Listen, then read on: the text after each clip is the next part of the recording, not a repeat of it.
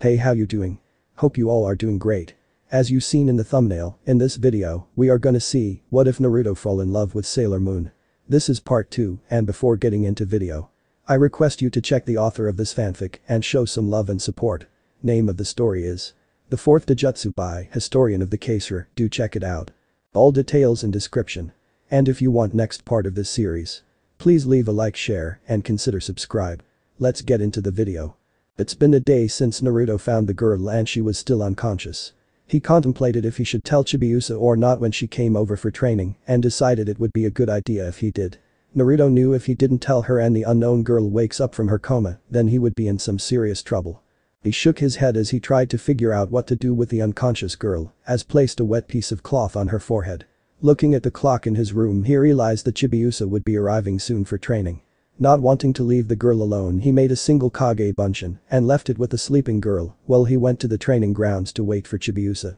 I have a feeling today's going to be a long day, Naruto thought as he made his ways to his training grounds. Unknown girl. The girl groggily sat up as she surveyed her surroundings. She was surrounded by nothing but darkness. She didn't understand why, but she heard someone calling her name, so she followed the voice. The girl walked slowly in the darkness, hoping to get to where the voice was at, but didn't seem to be getting any closer. She almost gave up hope of finding the voice until she heard her name being called again. Haru, hurry, we don't have much time, the voice called out from the darkness. She ran so she could reach the voice, but found that the black void to be endless. She couldn't hear the voice anymore, so Haru stopped running. She looked around the void hoping to find the voice that had called her earlier, but only found darkness. Where am I? Haru said as she continued to look around the black void until stars began to appear and she found herself looking at planet Earth. She stared in amazement as she looked at it from high up in space. Beautiful, isn't it? Said a voice from behind her. Quickly turning around, she sees something that shocks her even further. A girl who could be called her twin had on a purple and maroon sailor fuku with a pair of purple boots on with a glaive in her hand. Haru stares warily at the girl and manages to speak to her. Who are you? And where am I? Her twin looks at her and smiles a sad but gentle smile. I am Sailor Saturn and we are in your mind. This shocked Haru because she believed that there was only 5 Sailor Senshi, not 6 Sailor Senshi. If that's true, then why are you in my mind? Haru asked, trying to keep her cool while trying to keep the nervousness out of her voice. I will tell you while we're walking to our destination, Saturn said as she walked to the direction of planet Saturn. Haru followed close behind the Senshi of destruction as she walked away from Earth. Haru waited patiently for the Senshi to speak, not that she didn't mind the silence, to her it was relaxing and a change from the life she had to live with her father and the evil red-haired woman. The silence was broken when Saturn spoke up. As I said before, we are in your mind, but some would call it your mindscape. I live inside of you along with one other. As Sailor Saturn, I am the bringer of death and destruction. I was put into a deep sleep by the Sailor Senshi known as the Outer Senshi. These Senshi consist of Sailor Uranus, Sailor Neptune, and Sailor Pluto. They have 2 purposes, to prevent my awakening and to guard the outer solar system from any threats. Sailor Pluto also had one more purpose, and that was to guard the gates of time, but that's not important at the moment, Saturn said softly as she led Haru to a large hazy yellow planet with a large ring around it. Above the planet were 2 large purple crystals with 2 people inside them. The crystal on the left had a woman in it with long black hair with purple highlights in them. Her eyes were shut and she appeared to be sleeping. She wore a long blue dress that hugged her body, showing off her curves. She gave off an aura of pure malice and rage. Haru shuddered slightly as another crack appeared in her crystal, letting off more of her dark aura. She turned her attention to the crystal on the right only to see Sailor Saturn with it. Her crystal had more cracks than the other crystal and she gave off a dark aura, but she didn't feel necessarily evil or necessarily good. She felt right in the middle of the two, and when another crack appeared in the crystal she shuddered again, but not because of an evil feeling, but because she felt more complete when it happened. Haru turned toward Saturn, hoping she would explain this, and luckily for her she did. Haru, these 2 crystals you see are the 2 beings that you will someday become. The one on the left is an evil being called Mistress 9. She was allowed to possess your body when you were killed in a freak accident in your father's lab. He was also possessed by what I do not know nor do I care. This being is in league with an evil creature named Pharaoh 90 and they are in an organization known as the Death Busters. Their goal is to gather pure hearts to reawaken Mistress 9 and to gain the Holy Grail, she explained calmly while never taking her eyes off the 2 crystals. Haru stared on with her, but with an impassive face on the outside. On the inside she was a wreck and couldn't believe what she was hearing from the Senshi. Wait, if what you say is true about Mistress 9 being asleep, why is it that I sometimes feel a dark presence wash over my body before I black out? And if I'm right, that dark presence is Mistress Nine, correct? Haru asked quietly with fear clear in her voice. Saturn turned her gaze from the crystals to Haru's fearful eyes. Saturn's features softened a little before she spoke to the scared girl. You're correct, Haru. The dark presence you felt before you passed out was Mistress Nine. The cracks in the crystals will allow her or me to give you some of our power or have temporary control over your body. Mistress Nine has taken temporary control over your body numerous times to make plans with your father. Know that Posse's being. To put it bluntly, she wants to be revived by the power of the pure hearts you pitiful humans seem to carry. When she is revived, she will bring a horror known as Pharaoh 90 to this planet and completely destroy it along with the entire universe, she said softly with little warmth in her words. Haru stared at the Senshi with wide eyes, not believing that such an evil creature was living inside her, but she knew what Sailor Saturn said was true because she always felt dark urges within her body from time to time. So what can I do to prevent this from happening? She asked softly while turning her attention to the crystal that held Saturn. The crystal had more cracks going through it and she felt herself shudder once again. There are only two options that you can choose to do, Saturn said as she placed her silence glaive on her back while turning to face the girl who still had fear written all over her body with little hope shining through. The first is to let Mistress Nine take complete control over your body. She paused when she sat the girl's face go pale. She was about to question her when Saturn held up her hand to stop her from speaking. Don't speak, listen, and then ask questions, she said softly with a hint of irritation in her voice before placing her hand back to her side. Your second option is that I give you small amounts of my power over time, so when I fully awaken your body won't overload with my power and you end up killing yourself in the end. But even if you die, you will be reborn soon after. The problem is even if you take the second option, Mistress Nine will still be born and you have to be prepared to fight her when the time comes, Sailor Saturn told the shell-shocked girl. Why do I have to fight her? Couldn't the other Senshi fight her? She asked in a timid voice while staring at the nearby planets that seemed to be covered in a dark shadow. She turns her head to look at the direction of Earth. She remembers that only the Earth and Moon were the only planets that weren't covered in shadows. Sorry, Haru. But the others may not trust you, and I'm not going to take any chances with them, even though you have the power to wipe them out of existence.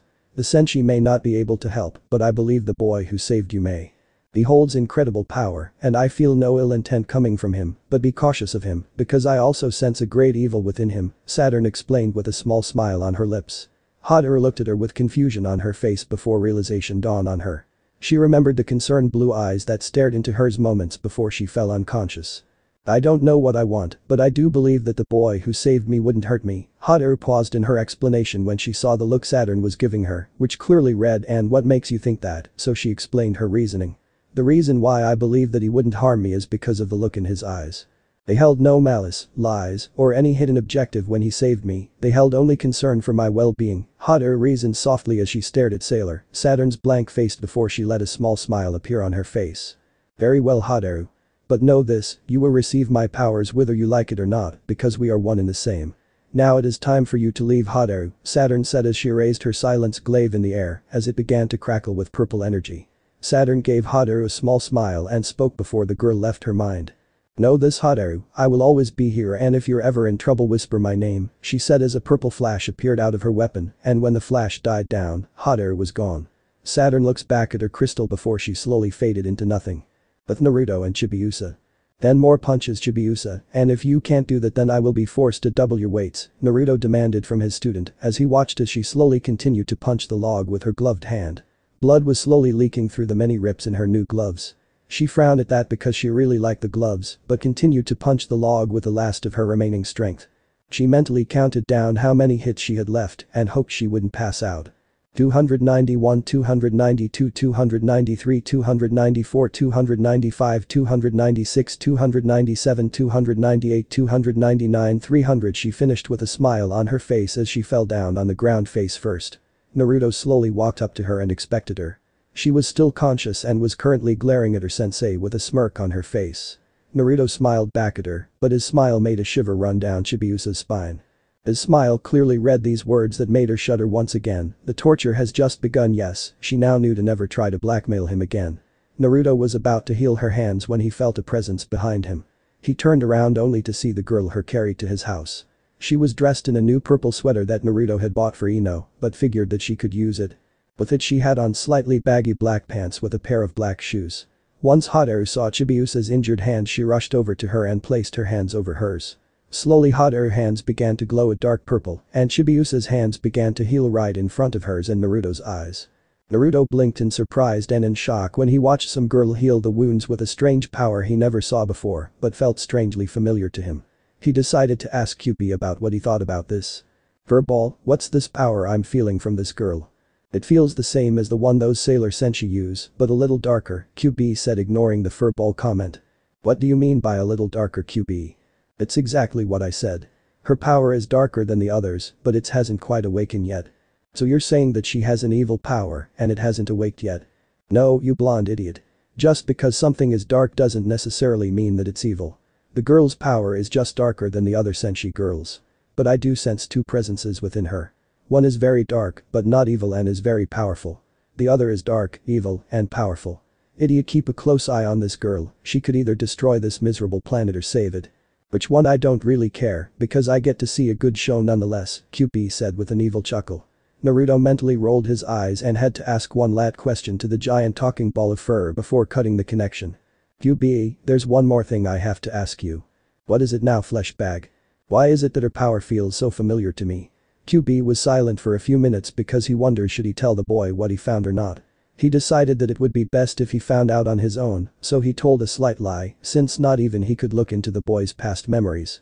I have no answer for that, Gaki. Just know that your answers will come to you in time. Now leave me alone so I can sleep, the fox yawed loudly, which sounded like a roar to Naruto before the connection was cut. He turned his attention back to the two girls, whom seemed to be staring at him in concern. Sensei, are you alright? You've been staring out into space for the past 5 minutes, Chibiusa said sitting on the gourd with her legs crossed. Hadaru stood up a few feet away from Chibiusa and was also looking at Naruto with confusion. Naruto stared at the strange girl before turning her attention back to Chibiusa. I'm fine, Chibiusa. Just thinking about something, he said with a sheepish smile while scratching the back of his head.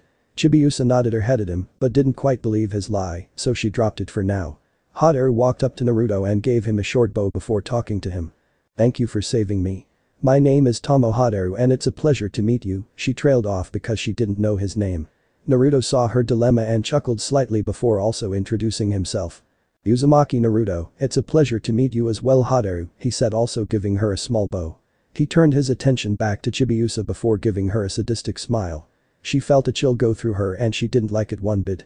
Chibiusa, while I talk to Hadaru, I want you to kick the log 300 times with each leg.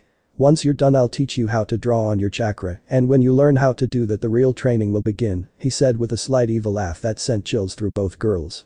Chibiusa slowly got to her feet and walked back to the log while muttering about evil sadistic blonde bastards, unfortunate for her. Naruto heard her.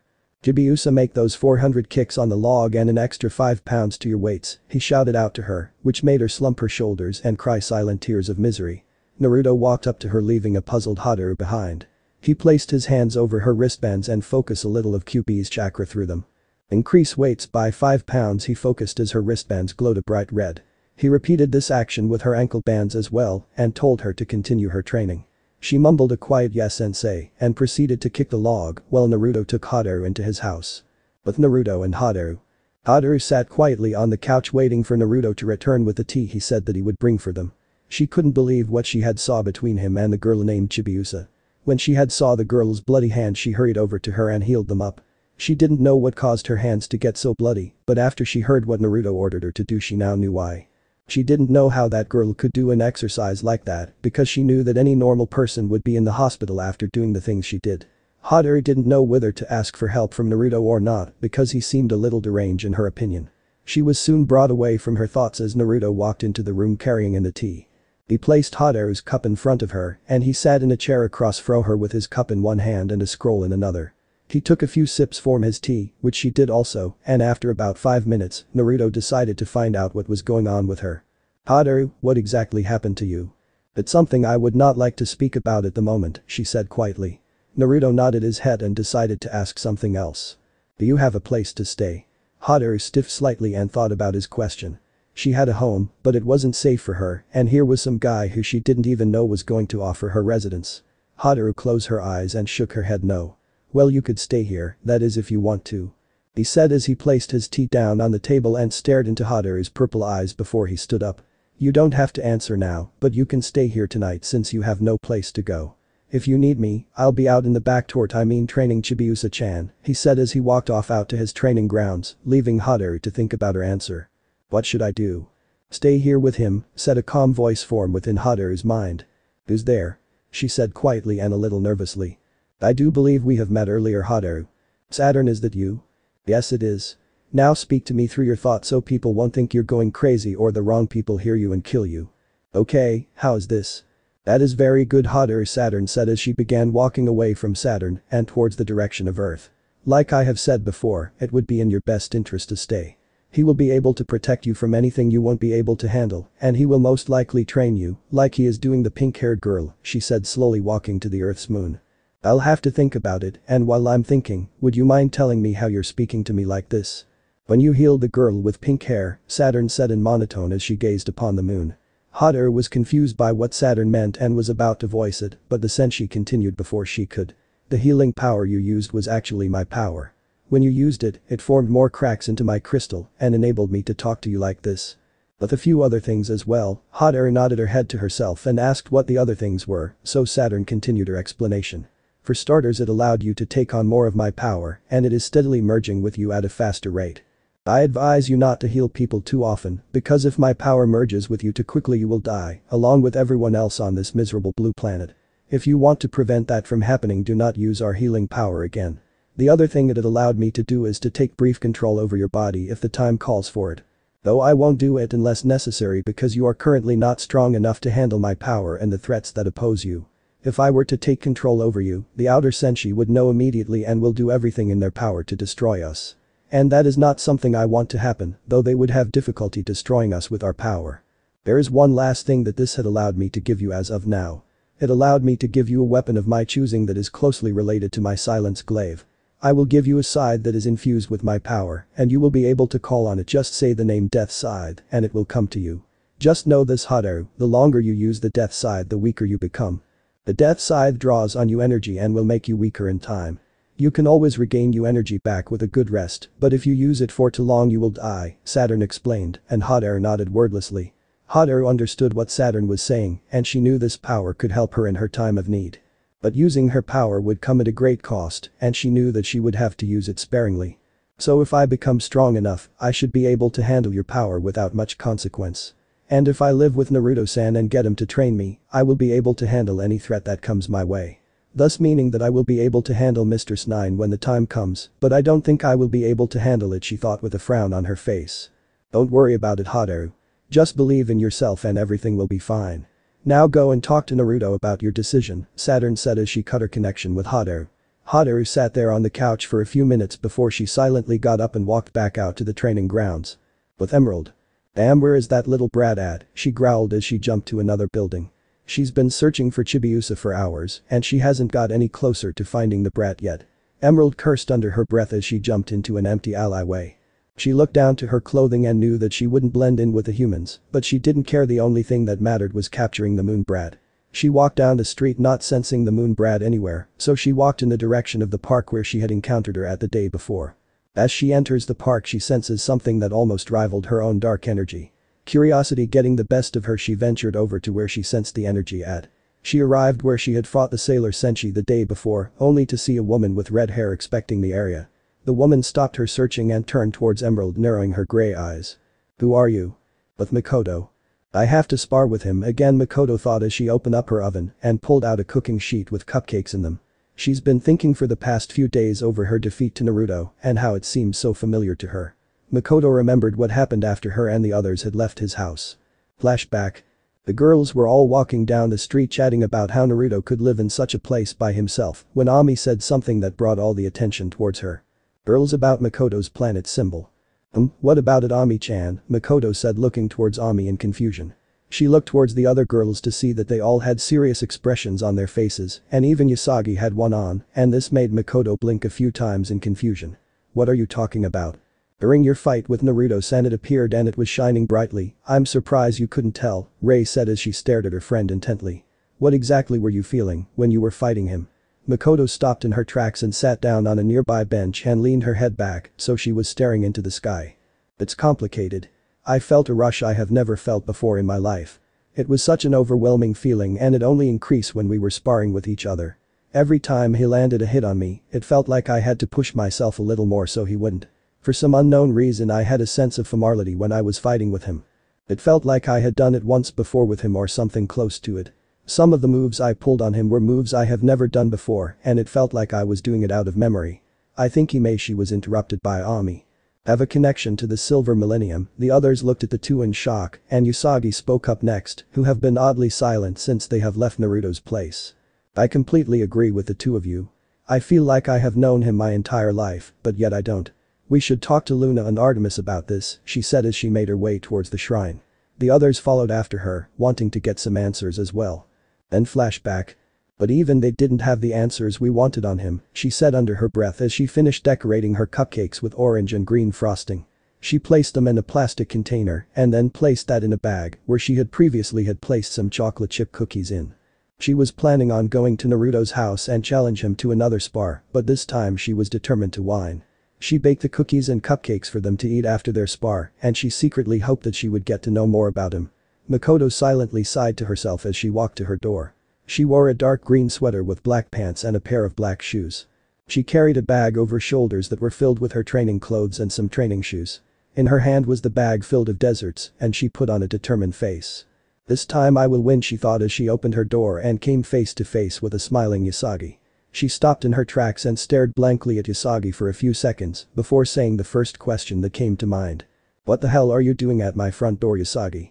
Usagi looked at Makoto a little hurt before covering it up with a big sheepish smile as she rubbed the back of her head. Well, you see, I was heading to Naruto's place when I got a little lost, she said with a nervous laugh. Why do you need to go there? Because I want to find out why he seems so familiar to me, she said seriously, surprising Makoto because she never seen Usagi look so serious. Fine, I'll show you, only because I was just heading there myself, she said as she closed and locked her door. Usagi smiled brightly at her friend and then a sudden thought hit her and a sly smile made its way on her face. Why were you heading for Naruto-san house, Makoto-chan? She said with her smile never leaving her lips. Makoto caught Usagi's smile and a slight blush appeared on her face. I'm just going to challenge him to another spar, Usagi-chan, she said a little nervously. Usagi smiled a knowing smile and suddenly a smell made its way to her nose, making her smile widen. And you're going to be sparring with chocolate chip cookies and cupcakes, she said with a slight trail of drool forming at the corners of her mouth. She will share those with me, will she? She thought as her mouth began to water before she heard a cough. She looked up at Makoto to see her smiling at her and as if reading her mind she answers her question. Usagi, you could have some, but only if you stop with the Naruto business, she said with a warm smile. Usagi smiled back as they both talked to one another as they made their way to Naruto's house. But Naruto. Okay, Chibiusa, it's time for the next step of your training, Chibiusa cheered because she finally get to move on to something else. Naruto watched this with a small mischievous smile and Hadar watched all of this from his patio. She didn't like that smile, it made her nervous and slightly scared. So are we finally going to spar, sensei? She asked with excitement clear in her voice. No, he said, making Chibiusa stare up at him in confusion. She saw as he walked over where there was a pile of rocks which was only a few feet away from her. He looked at her with a crazed grin on his face. Seeing that grin made Chibiusa want to cry and Hadar shivered seeing it. This only proved on her earlier thoughts about him being a deranged person. Yep, today we will be working on your reflexes, he said with his crazed grin widening. Oh, how are we going to do that, sensei? Chibiusa stuttered in fear because she knew that smile all too well. Easy, I'm going to throw these tiny rocks at you and you're going to try and dodge to the best of your ability, he said casually, making both Chibiusa and Hadar's jaws drop. Effective training exercise, Saturn said with a smirk. He's a sadist, Hadar thought in fear. That's exactly what you're going to need if you want to become stronger. I'm going to die by the hands of a sadist. Are you crazy, sensei? No, I'm not, I'm just making you do the same exercises I did, he said with a frown and a grimace. You did this too? I did, but instead of just one person throwing rocks at me I had 5, as in 5 QB-powered clones, he thought to himself, causing his frown to increase. Watching you get pummeled by hundreds of rocks made living inside of you worth it, QB said from within his cage. Shut up, you damn fox. That shit hurt like hell. You tried dodging rocks at high speeds and getting hit almost every time, he said, but QB didn't retort, he just laughed from his cage. I advise you to stand up now, Chibiusa-chan, he said as he grabbed a few rocks from the rock pile. He began through the rocks with only a fourth of his actual strength, but unfortunate for Chibiusa they were still pretty fast. She saw one rock coming for her arm but wasn't quick enough to dodge. She cried out in pain as the rock hit its mark, making her bleed slightly. She had no time to nurse her wound as she saw another rock heading for her other arm. She quickly rolled out the way, narrowly dodging the speedy rock. She cheered silently to herself but felt an intense pain go through her stomach. She looked down at her stomach and touched it and winced in pain. Chibiusa looked back up at her sensei only to see him frowning at her. She saw that he had about 3 more rocks in his hands and was preparing to throw one of them. He threw the next one, aiming at her leg, and Chibiusa jumped over it. Naruto grabbed the next 2 rocks and threw them both at her. Chibiusa saw this and her eyes widened. She knew that would be quick enough to dodge, but knew that she had to try. One of the rocks came low and hit her in her right thigh, making her stumble a bit. She looked up weakly right as the other rock hit her straight in her chest, making her stumble back and fall to the ground. Hadaru watched all of this with worrying eyes and was about to rush down and heal her when Saturn stopped her. "Don't move," Saturn demanded. "I have to heal her. Can't you see how hurt she is? I know what you want to do, but just sit and watch." "Alright, I will," she said out loud to herself as she watched Naruto walk over to the battered and bruised Chibiusa. Hadaru watched in confusion as Naruto went through a few seals and placed his hands over Chibiusa. She then watched in awe as his hands glow a dark green and he placed them over Chibiusa's body. Her wound slowly healed and she watched as Chibiusa opened her eyes and sat up slowly. "How did he do that? Does he have healing power too?" Hadaru said in shock. "I don't know, how about you ask him to teach you it so you won't be using our healing power again," Saturn suggested. Hadaru nodded and walked over to the two. Chibiusa was being helped up by Naruto and she thanked him, then turns towards Hadaru. "Do you need any help?" she asked quietly. "Yes, can you take her to the room you were in while I make her something to eat?" he asked as he stared into her purple eyes with his blue ones. Silently she nodded and put Chibiusa's arm over her shoulder. Naruto walked into the house with Hadaru and Chibiusa following not too far behind him. 30 minutes later. Naruto, Chibiusa, and Hadaru sat in Naruto's dining room eating some sandwiches and drinking tea. Hadaru got to know Naruto a little better and now she doesn't think he is as deranged as before. Her and Chibiusa hit it off well and are now somewhat good friends. They all talked about various things before Hadaru brought up the subject of moving in with him. "Naruto-san, about what you offered me earlier," she said quietly and timidly. "Huh?" he said as he took another bite out of his sandwich. He then turned his attention towards her and put his sandwich down, seeing her serious expression. "What's your answer, Hadaru?" Chibiusa watched on, confused, not understanding what was going on. "What are you talking about?" Naruto-san asked if I wanted to move in with him since I have no place to live, Hadaru said in a small voice. Chibiusa said nothing after that and decided just to listen to what they had to say. "And I decided that I would like to stay with you. And you don't have to worry, I won't be a burden." "Glad to have you, Hadaru-chan, and you won't be a burden to me or anyone," he said with a big smile. "I always wanted a sister or any kind of family in general," Naruto thought with a small smile on his face. "Alright, maybe now I can have someone to actually spar with," Chibiusa said with a big smile that matched Naruto's earlier one. Naruto stared blankly at her and then nervously turned towards Hadaru, who was looking at him with a small blush on her face. "I don't think." "Do it?" "What, why furball? This would make watching over her much easier." "I don't know. I'm already training Chibiusa and she's already a handful." "Brat, did you forget that a few of your weakling friends are coming in a week?" "Yes, I remember," he said, completely ignoring the weakling comment. "Then why don't you ask them to help you train the two of them, idiot boy?" "Shut your mouth, you talking piece of fur," he said, cutting his connection with the demon. When he focused his attention back on the two girls, he saw that both of them were staring at him with concern on their faces. "Naruto-sensei, this is the second time today you spaced out. Are you feeling alright?" Chibiusa said as she placed her hand over his forehead. "You don't feel hot, so you don't have a fever." "Sensei, I think she was cut off by the doorbell ringing." Naruto took this time to leave quickly and go to the door to see who would be here to see him. He was surprised when he opened his door and saw both Makoto and Usagi standing there with smile on their faces. Naruto-san, sorry for showing up like this unannounced, is it alright we come in and talk?" "I also brought some of my homemade cookies and cupcakes," she said with a nervous smile. Naruto stared at her and then looked at the bag in her hands. He did then the one thing that Makoto have only seen in Usagi. He smiled a big smile with his mouth watering. "Come on in and then we could try those sweets of yours," he said, pulling her inside with his smile never leaving his face. Usagi ran in after them after she had closed his door. When they got there, they saw both Hadaru and Chibiusa talking away. When Usagi saw Chibiusa, things immediately went to hell. "What the hell are you doing here, brat? I don't have to tell you, Dango Atama." "Yes you do, brat." "No I don't."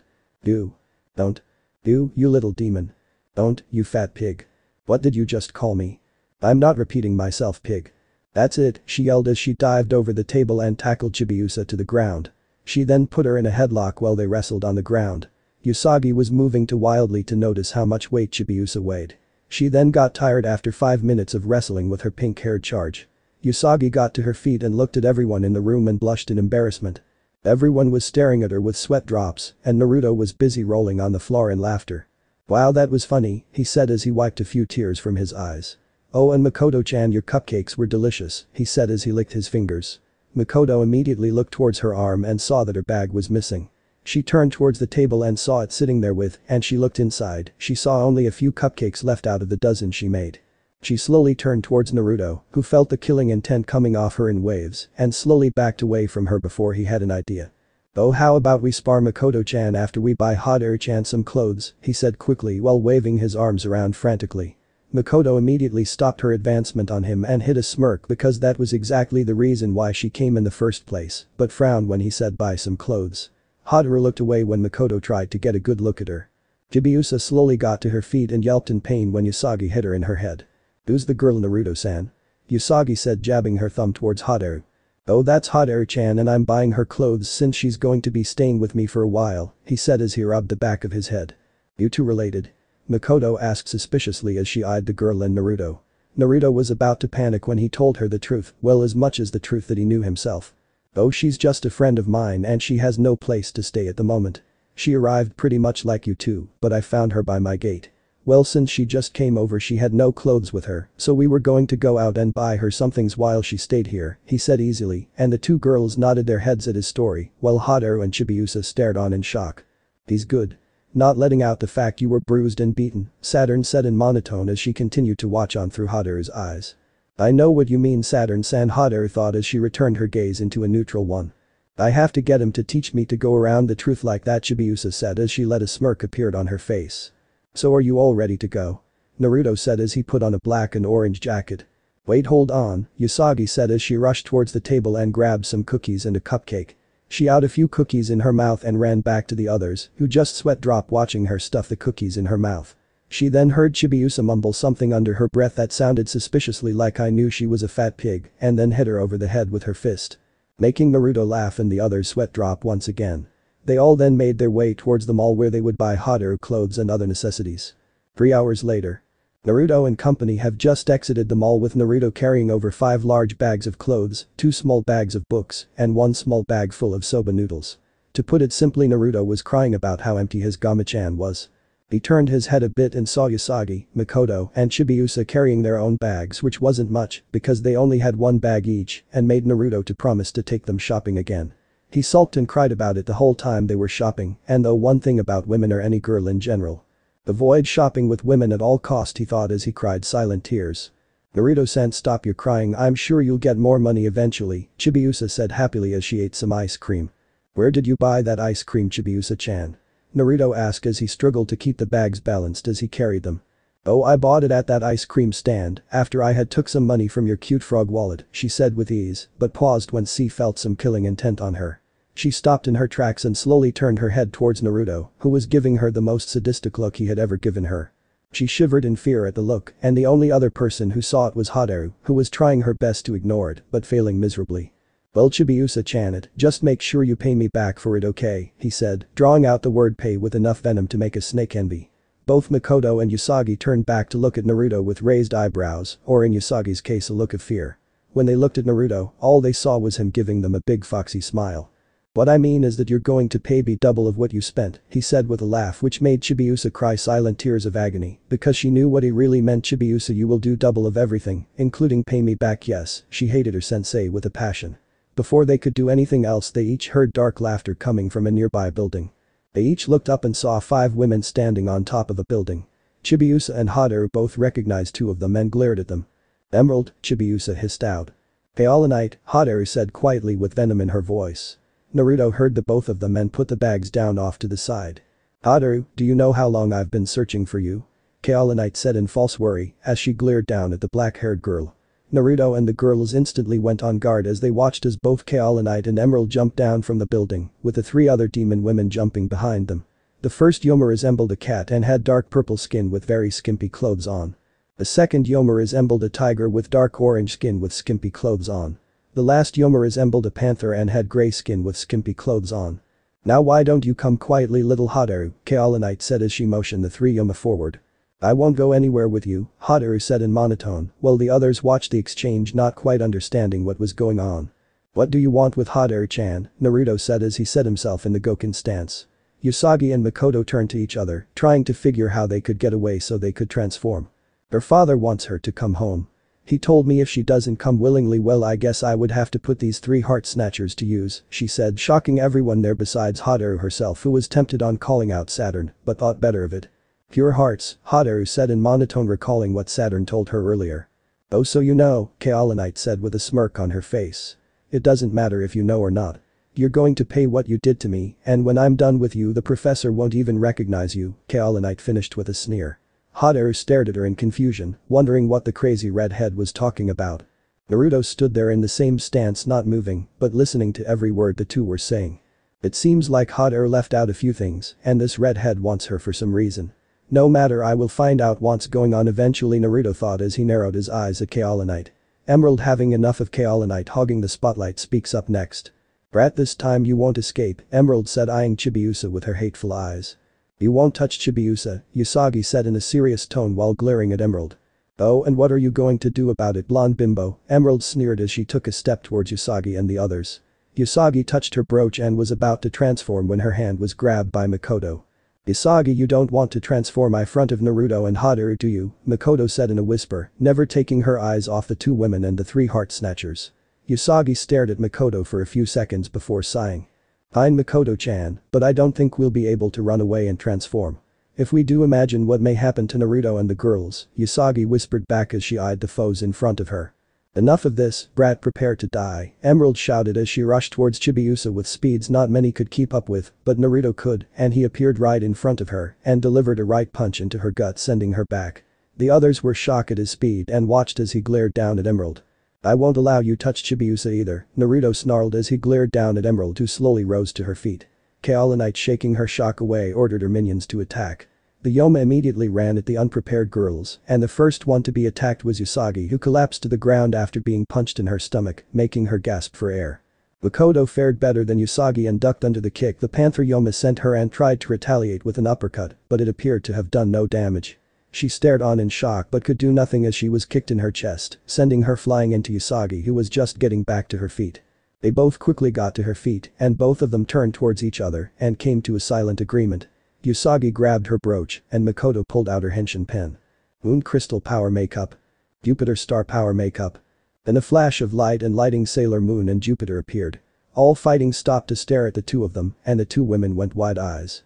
Naruto just ignored them since he already knew who they were and Hateru was in shock. "So there's Sailor Senshi, no matter, grab the girl and take their pure hearts," Kaolinite shouted as she charged towards Naruto, who was defending attacks against Emerald. Naruto saw her coming and flipped out the way before she could hit him. Naruto looked between the two of them, knowing that he couldn't take on the both of them at the once. So he does the only thing he could think of at the moment, he puts his hands in see familiar seal. Kage Bunshin no Jutsu. But that 5 Narutos appeared and surrounded Emerald and Kaolinite. Once again the fighting stopped and turned to look at the 5 Naruto surrounding the 2 evil women and the 1 Naruto standing a little ways back. "Is that an illusion?"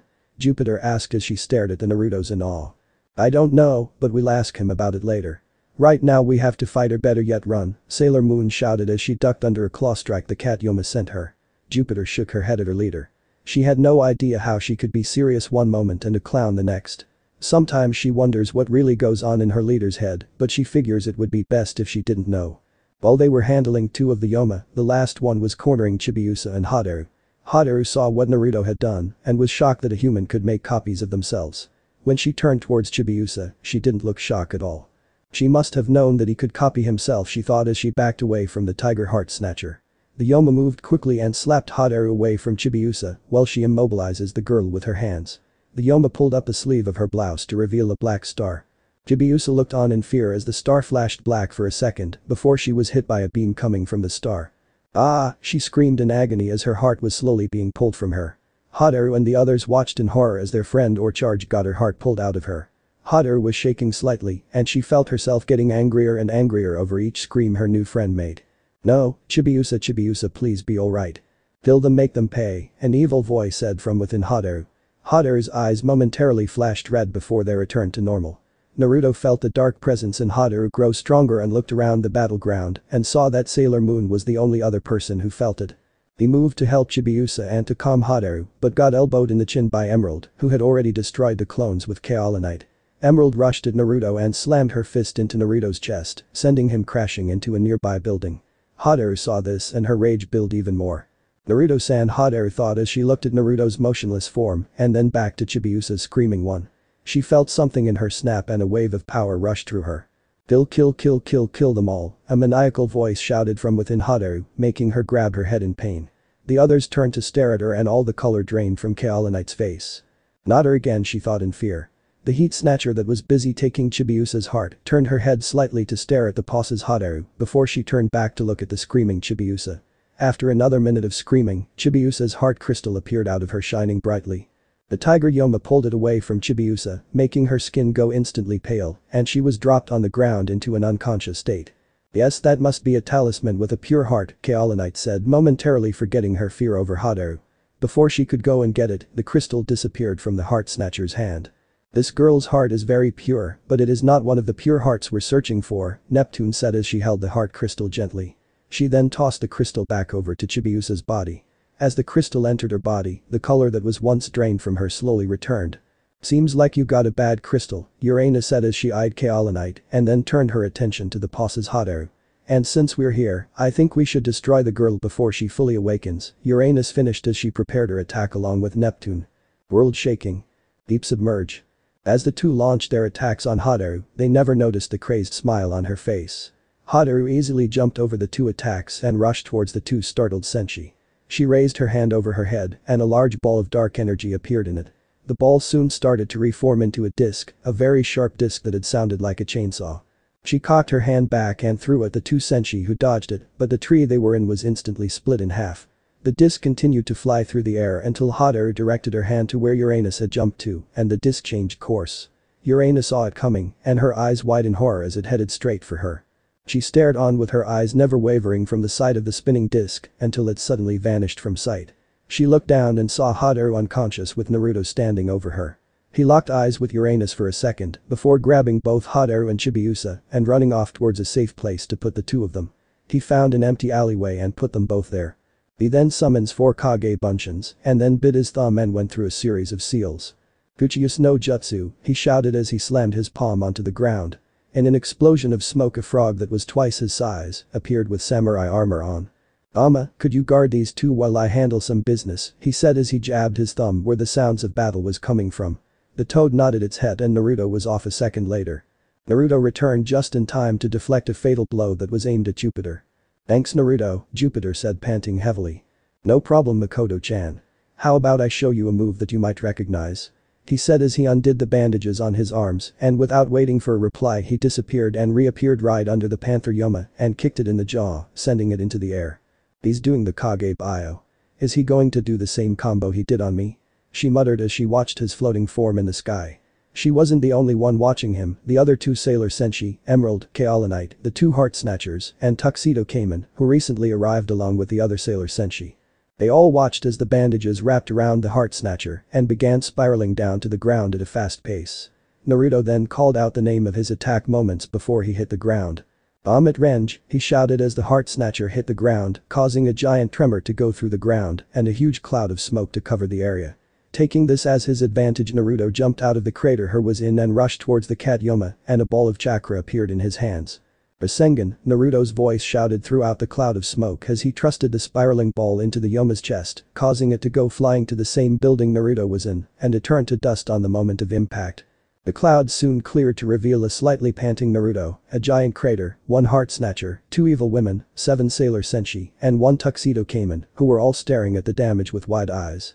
Kaolinite was the first to snap out of her shock, noticing that Haru was gone and 2 of her Heart Snatchers. Damn it, where'd the girl go, she cursed as she glared at Naruto with hate. Emerald did the same as she notices Chibiusa missing as well. Boy, who the hell are you? Emerald snarled as she prepared to attack again, but stopped when she noticed that all the Senshi were there along with Cape Boy. Uzumaki Naruto, he said with a big smile and a dangerous aura surrounding him, making her taking a step back in fear. Now why don't you tell me why you want Chibiusa-chan and Haru-chan? He said as his eyes went red for a split second before returning to normal. The two women saw his eyes change along with Jupiter, who gasped in a breath slightly as she felt the killing intent coming off of him. I already told you. Her father wants her home, and he will do whatever is necessary for her to return, Kaolinite said as she glared at Naruto. I don't have to tell you anything. Just have the little princess tell you, before she grabbed Kaolinite's shoulder and vanished, but not before Kaolinite gave an order to her last heart snatcher. Destroy them, the Tiger Yoma complied and rushed toward Sailor Moon, who had already brought out her wand. Moon Princess Halation, she shouted, and her attack hit, but it just ran right through it. The Sailor Senshi, excluding Sailor Neptune and Uranus, gasped in shock as the heart snatcher pierced its claws into Sailor Moon's stomach before she threw her into a tree, knocking her out. This snapped the others out of their shock and attacked the heart snatcher together, excluding Sailor Neptune and Uranus. Burning Mandala. Shine Aqua Illusion. Sparkling Wide Pressure. Venus Love Me Chain. All the attacks hit the heart snatcher head on, but it was still alive and barely moving. The outer Senshi, seeing enough, launched their own attacks. World Shaking. Deep Submerge. This time when the two attacks hit, the Yoma was vanquished. The Guardian Senshi turns towards the outer Senshi. Who are you and what's your purpose? Jupiter demanded as she glared at the two impassive Senshi. Uranus sighed to herself before nodding her head towards Neptune and walking away. Where is she going? Mars said as she watched Uranus walk away from sight. That is none of your concern, Neptune said softly but firmly. So who are you? Jupiter asked, getting impatient. Naruto ignored them and silently created a Kage Bunshin to leave in his place while he trailed Uranus. I am Sailor Neptune and my partner is Sailor Uranus.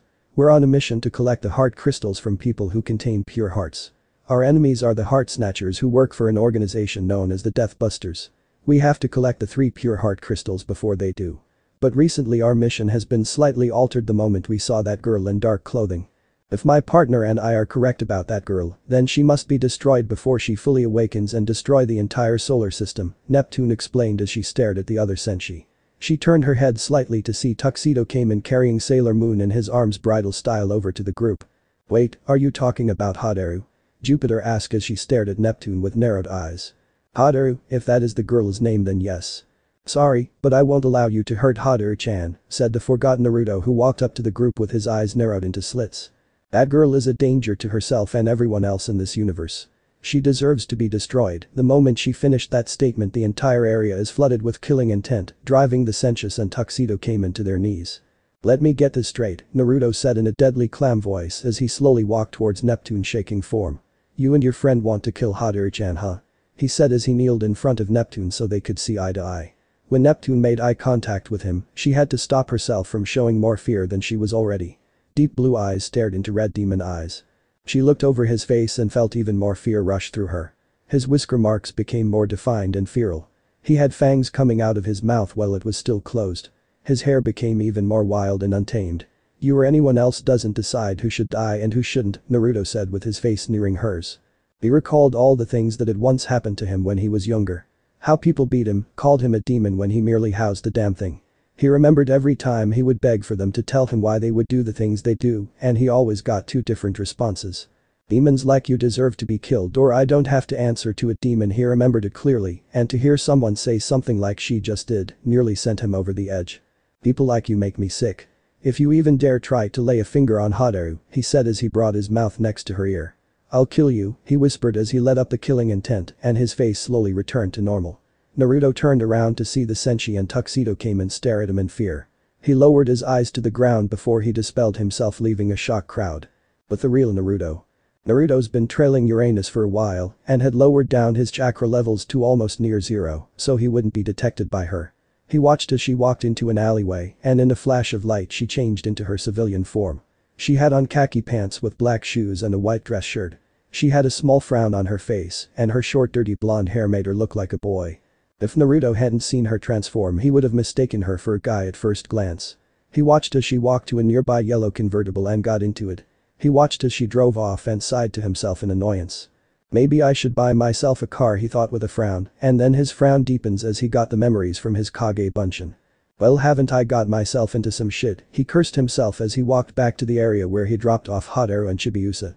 He reached the area about 5 minutes later to see the 2 girls still unconscious. But unfortunate for him, a crowd seems to have gathered around because of Gamma. Should have known a giant frog wearing samurai armor would have drawn a crowd. Luckily for him, Gamma was big enough to cover his clones from being seen. He quickly dispels them and runs into a nearby alleyway and quickly runs up the wall. He gets to the roof of the building and jumps down into the alleyway where the two children were. He creates a Kage Bunshin and hangs it into Shikamaru. He tells the clone to pick up Hadaru and head to his house. He walks over to Chibiusa and tries picking her up but can't because of the weight she has on. He looks at her wristbands and almost faints. "I've been making her train with that amount of weights all day, maybe I should spar with her tomorrow," he said as he put chakra into his arms and legs, then gently picks up Chibiusa. He walks up to Gamma and thanks him for guarding the girls and dispels him back to the summoning plane. He then runs out the backside of the alleyway to avoid any confrontation with the people huddled up at the spot where Gamma was previously at. The walk home took 40 minutes and he put both the girls in separate rooms while he made dinner. While making dinner, Naruto thought about the idea about him getting a car once again. He set the table and put the food on the plates. He made some steak, vegetables, rice of course, and some dango for dessert. Once he finished setting the table, he was about to go up and check on the girls when the doorbell rung. He walked up to his doors and opens it and was surprised to see Makoto along with the rest of her gang. He tells them to come in and they all walk to the living room. He saw that they were all carrying bags and was confused about that. He walked in with the rest of them and brought out some tea that he had made for dinner with 2 plates of dango. They each took a cup of tea and some dango, or in Usagi's case 4 of them. Sorry for being blunt and all, but what are you guys doing here?" he asked as he took bite out of the dango he held in his hands. The group looked at one another before Makoto was decided to be the spokesperson. "You forgot these from earlier," Makoto said as she showed them the bags he saw them come in with. "Oh, I was wondering what I forgot. Now all that money I spent earlier won't go to waste," he said the last part under his breath. "Also, we wanted to talk about what had happened earlier," she said the last part staring directly into his eyes. Strong green met calm and slightly panicked blue. Naruto for the second time today sighed to himself. "Alright, we'll talk when the girls wake up," Naruto said as he tuned his head slightly because he heard movement from upstairs. "Girls? What girls?" Usagi asked between bites of the dango she was eating. "And before I forget, these are really good, Naruto-san," she said with a big smile on her face, one Naruto easily matched. "Thank you, Usagi-chan. And the girls are the ones standing in the doorway," he said, nodding his head behind the group. They turned around to see a nervous Hadaru and a sleepy Chibiusa. "Hey, what's with all the noise, Naruto-sensei?" she said as she rubbed her eyes before she realized who was in the room and what she had just said. Her eyes went wide before she slowly turned her head to look at her sensei. She saw that his eyebrow was twitching uncontrollably and turned to her, giving her a sadistic grin, which sent a shudder through everyone in the room. He took a deep breath before going through a dozen hand seals. When he had finished, the wrist and ankle bands on Chibiusa shined a bright red. "Increase weights by 10 pounds, he said loud enough for all in the room to hear. Usagi and the others wondered what Naruto meant when they heard Chibiusa crash into the ground, creating a small crater. The others stared wide eyes at the miniature crater Chibiusa made. "How much do her weights weigh, Naruto-san?" Ami said as she walked over to the pink-haired girl who was muttering curses under her breath.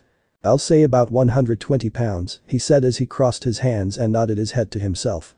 The others stared in shock at how much the girl could take.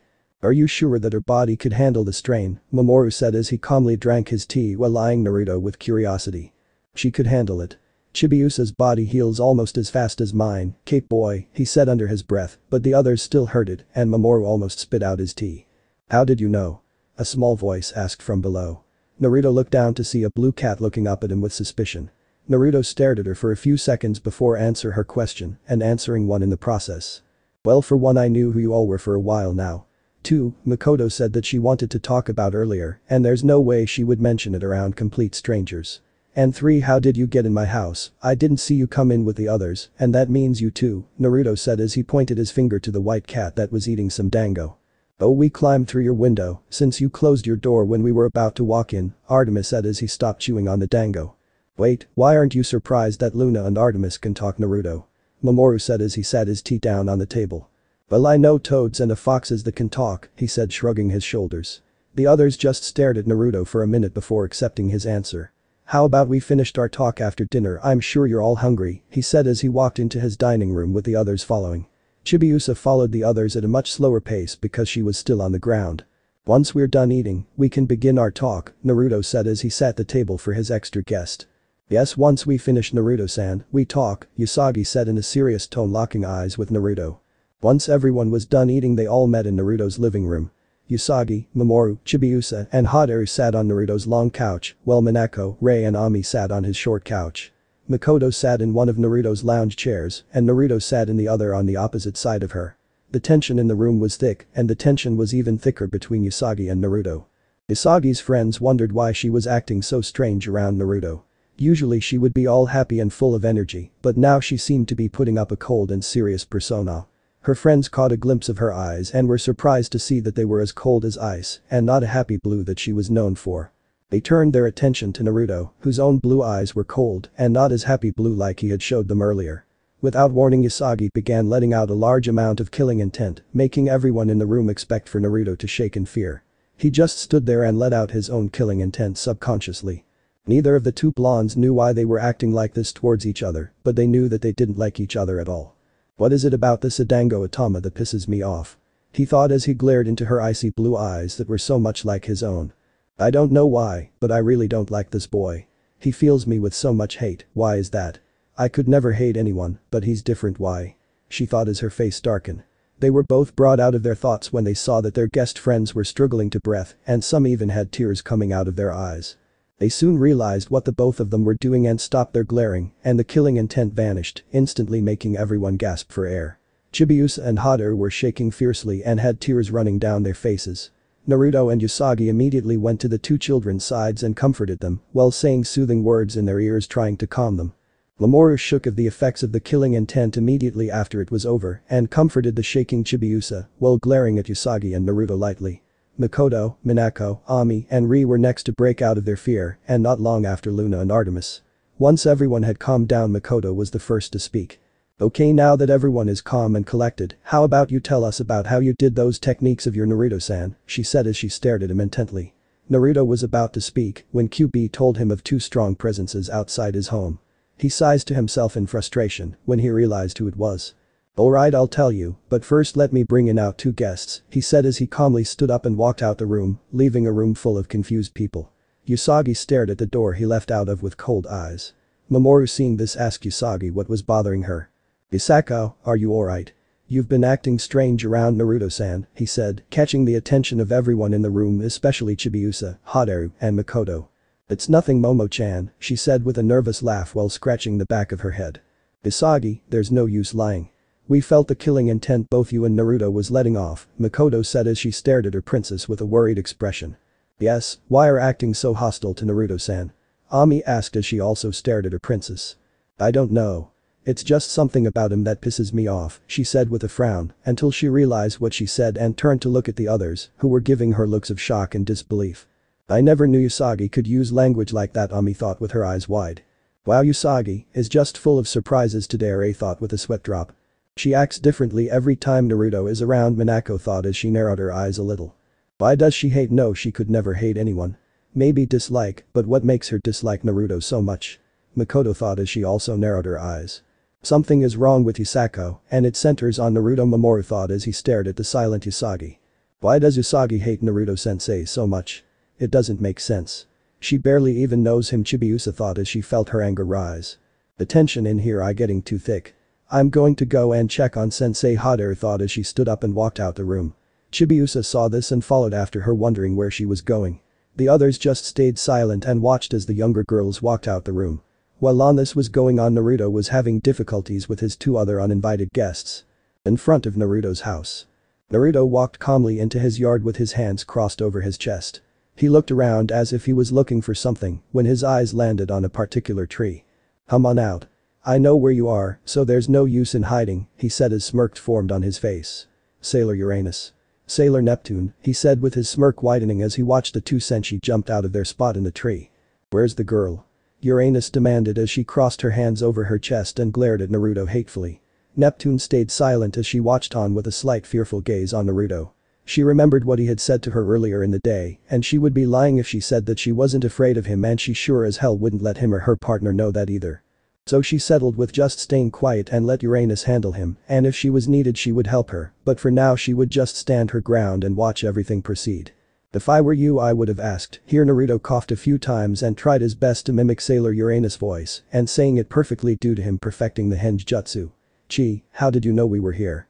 He said, impersonating Sailor Uranus perfectly. said Senshi glared at him hatefully, while Neptune didn't know either to laugh at her friend or glare at Naruto, she settled for the latter. That's what you should have said, instead of demanding your wants, he said with a mock frown. Shut up and bring me the damn girl, Uranus shouted in anger and frustration. Uranus-san, I'm not going to give you Hadori-chan, he said as he set himself in the Goken-ready stance. Uranus smirked and without warning charged at Naruto with a petty impressive speed. She threw a punch at Naruto's face, but he batted it away and countered with a backhand to her face, sending her to the ground a few feet away from him. Uranus rubbed her face and glared at Naruto before rushing him again. Naruto sighed to himself in annoyance, and he was still feeling quite frustrated after his confrontation with Usagi, so he was on a short fuse. As she appeared in front of him attempting to kick him in his head, Naruto grabbed it and winced a little at how powerful her kick was. Seeing this as a moment of weakness, Uranus grabbed his arm and lifted her body into the air, then swiftly kicking Naruto in his face, knocking him to the ground. Not letting this chance go by, she rushed and grabbed Naruto by his arm and threw him towards Neptune. Neptune seeing this raised both of her hands in the air and a huge ball of water started to form in her hand. "Deep submerge," she shouted as the water blast shot at Naruto's flying form. Naruto's eyes widened as the water blast was inches from his face before it connected with him sending him sailing into a tree, snapping it in half. Uranus smirked along with Neptune and was about to venture into the house when 12 Narutos appeared. 5 surrounded Uranus and 5 surrounded Neptune. They then rushed at the shocked Senshi. The Narutos shouted as they planted their right hand onto the ground and kicked both Senshi high into the air. Then the last 2 Narutos jumped onto a clone's back and flipped high into the air, waiting for their respected foe to reach them. When they did, they gave both Senshi an axe kick to the face, sending them both rocketing to the ground, and before they impacted the ground into the world of unconsciousness, they heard Naruto shout the name of his attack. "Naruto Renden," he shouted as he landed on the ground in a crouch. "Wow, am I going to learn how to do that, sensei?" Hadaru asked from the doorway, startling Naruto. He turned his head so fast, Hadaru thought he would get whiplash. "How long have you been there, Hadori-chan?" Naruto asked as he created a Kage Bunshin and had it pick up Neptune while he picked up Uranus and walked towards his house. "Around the time when Sailor Uranus threw you at Neptune," she said with a shrug of her shoulders and followed Naruto as he walked inside the house. Naruto walks back into the living room where everyone is waiting when they see him carrying Sailor Uranus' prone form with a clone carrying Neptune. The others immediately got up and followed Naruto as he walked into one of his spare rooms. Lucky for him, he had bought twin beds when he found out his friends were coming to this dimension, so he had to be prepared for them. He placed them in each of the 2 beds and waited patiently for them to wake up. Usagi walked up to him and demanded to know what had happened to them. "What happened? And why are they here?" she asked in a cold manner, shocking everyone there except for Naruto and Hadaru. Naruto just fixed her with a small glare and explained what had happened while they were all inside. "So you're telling me that these 2 attacked you demanding that you hand over Hadaru?" Usagi asked while casting a worried look to the impassive Hadaru. "I wonder how they found about your place, Naruto," Makoto asked as she leaned against the wall with her arms crossed. "I don't know. They either followed you here or they trailed me when I left, but I doubt that because I followed Uranus here and found out who she really was," he said with a frown on his face. "Naruto-san, not trying to be rude or anything, but are you going to tell us about who and where you're from now?" Luna asked as she jumped onto the desk that was by an open window. Naruto sighed to himself and let a small frown appear on his face. "Alright, I'll tell you. But I want no one to interrupt me while I tell you about myself," he said with a serious tone. Naruto could only imagine how many times he had been interrupted or told to shut up when he was talking. He wasn't going to go through that again because he remembered how many times he disrupted one of Iruka's lectures and he wasn't happy about it. So he wasn't taking any chances with this and he would make sure they heard his story without interrupting. 15 years ago in another universe, a demon called the Kyubi no Kitsune attacked a shinobi village called Konohagakure no Sato. The demon had proved to be unstoppable and had killed and destroyed many lives.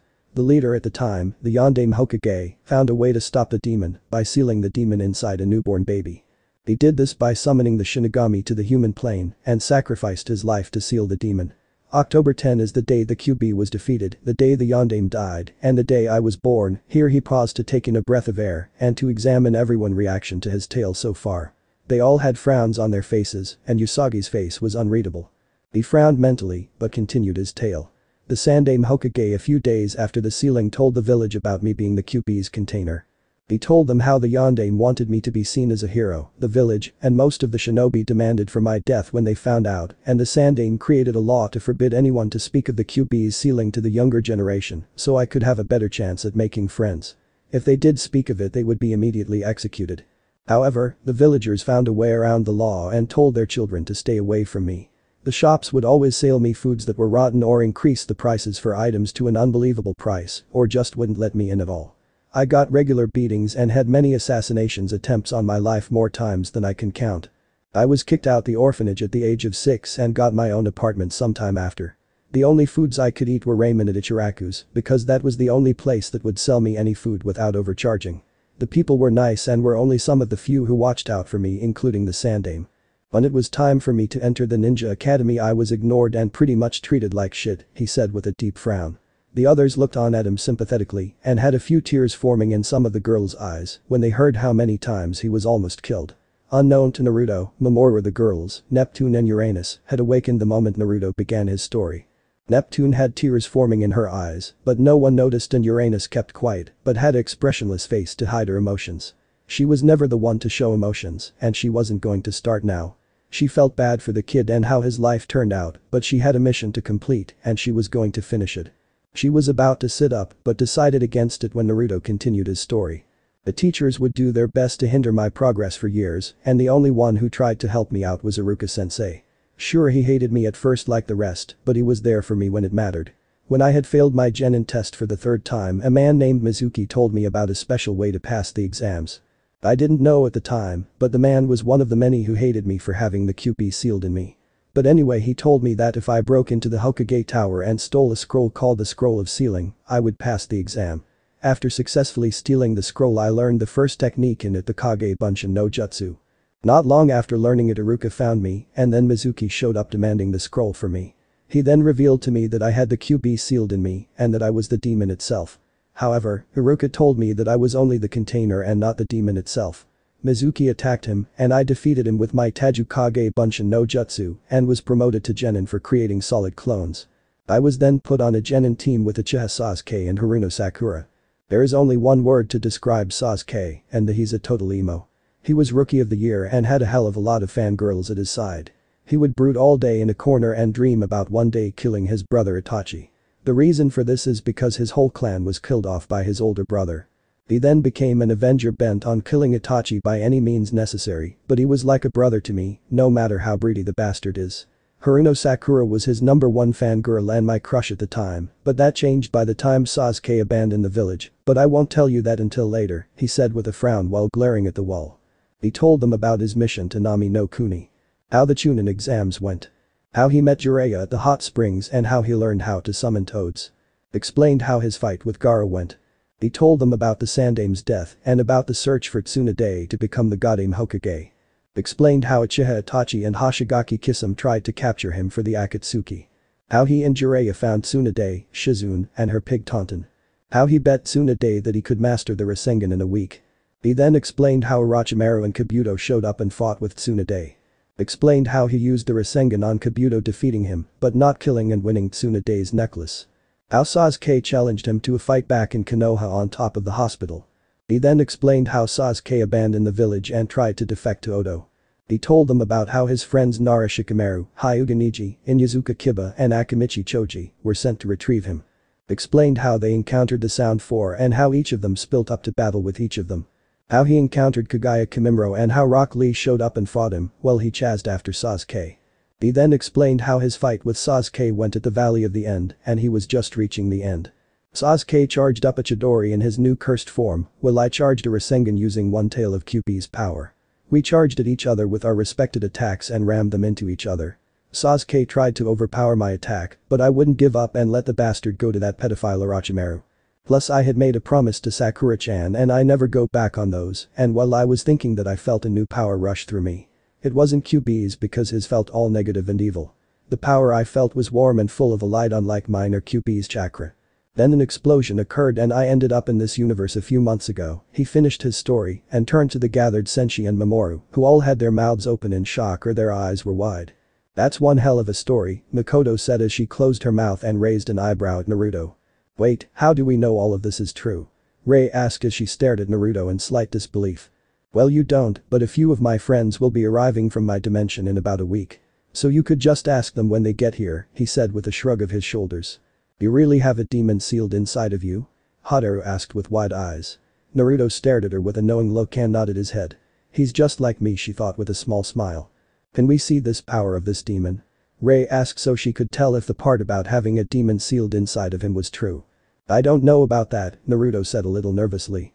He didn't know how they would feel about QB's power, and he had already figured that they're alright with it since they haven't tried to kill him yet.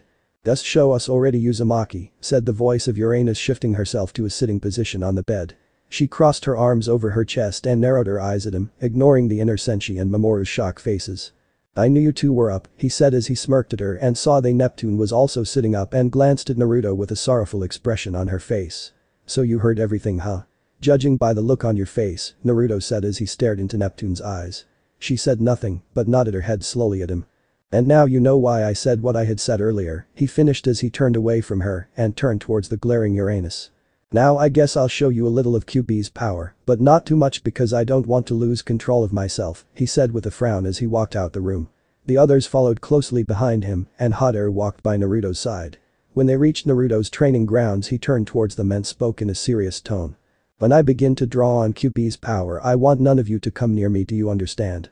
He asked. He saw everyone nod their heads and he put his hands in the seal of the ram. Hey Fuzzy, loan me some of your chakra. So I can show these people that what I told them was true. Brat, you call me Fuzzy again and you will pay the consequences, QB growled from his cage. Whatever you say, Fuzzy. Now give me some of your chakra. I'll give you some, alright, he said with a dark chuckle as he gave Naruto some of his chakra. The group watched as Naruto was covered in a fading red aura and went through a transformation. His hair became even more untamed and shaggy. His eyes turned red with black slits in them, making them take on a demonic cat or fox-like appearance. The whisker marks on his face became more engraved and feral. The fangs in his mouth enlarged and showed through his mouth even when it was closed. His hand slowly changed into claws, and the last thing that completed his look was the chakra tail and the chakra fox ears that appeared on him. He went down on all four and the chakra formed over his claws and feet. Damn it, QB, too much, he growled out in pain in a dual voice. Soon a second tail slowly started to form, but he held it back as he summoned some of his chakra, trying to overpower QB's. No matter how hard he tried, QB's chakra continued to wash over him.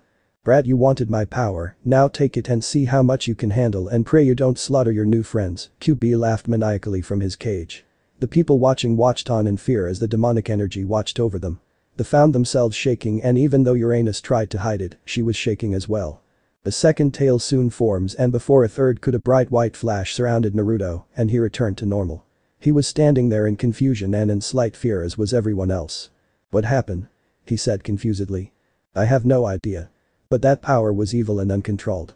I guess you were telling the truth about having a demon sealed in you, Ray said as she stared at Naruto. Naruto, that power was frightening, Makoto said as she walked up to Naruto's panting form. Are you alright? She said as she put a hand on his shoulder. He looked up at her with his hair shadowing half of his face. I'm fine, Makoto-chan.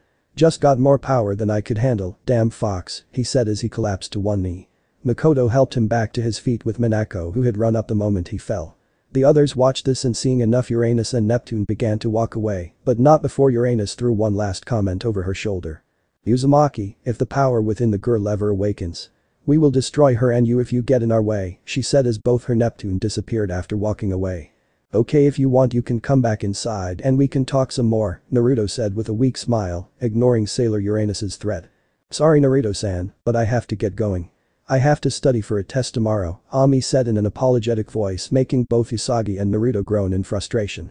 They both realized what they did and the temperature dropped about 10 degrees. Before anything could happen between the two of them, Mamoru walked up to Usagi and placed his hands on her shoulder, instantly calming her. Misako, we should get going. It is getting pretty late. Thank you for the hospitality and for the record, I don't think you're a demon. Maybe a little strange, but no demon, he said as he walked away with Usagi walking away from him. Naruto smiled at the guy, he liked him. He wasn't too sure on Usagi though. Sure, they got along well a few days ago, but every time he saw her, he slowly started to dislike her. He doesn't know why, but he knew that he would find out eventually, and until then he'll try his best to be civilized towards her. He was brought out of his thoughts when he felt someone tap his shoulder. He turned around to see his student Chibiusa. Naruto-sensei, I wanted to apologize for Usagi's behavior earlier, she said as if she was Usagi's mother. Naruto let out a chuckle and waved off her comment as he moved out of Makoto's and Minako's arms. Don't worry about it, Chibiusa-chan. I'm sure she was just having a bad day, but you should get going too, or those two will leave you behind, he said as he pointed his finger over to the impatient Usagi and the calm Mamoru, who had a slight almost unnoticeable twitch in his eyebrow at Usagi's impatience. So get going and don't forget you have training at 5 in the morning, he said with an evil crackle that sent a shiver down her spine, Haru's and everyone else around him. Alright sensei, see you tomorrow. Come on Luna, time to go, Chibiusa said as she walked away to catch up with her guardian. Luna turned to Naruto and bowed her head a little and ran after Chibiusa. Ray walked up next and eyed him warily before bowing and giving him a small smile. Thank you for sharing your secret with us, Naruto-san. But I have to go back to the shrine and finish my chores. Goodbye Naruto-san, she said as she silently walked away.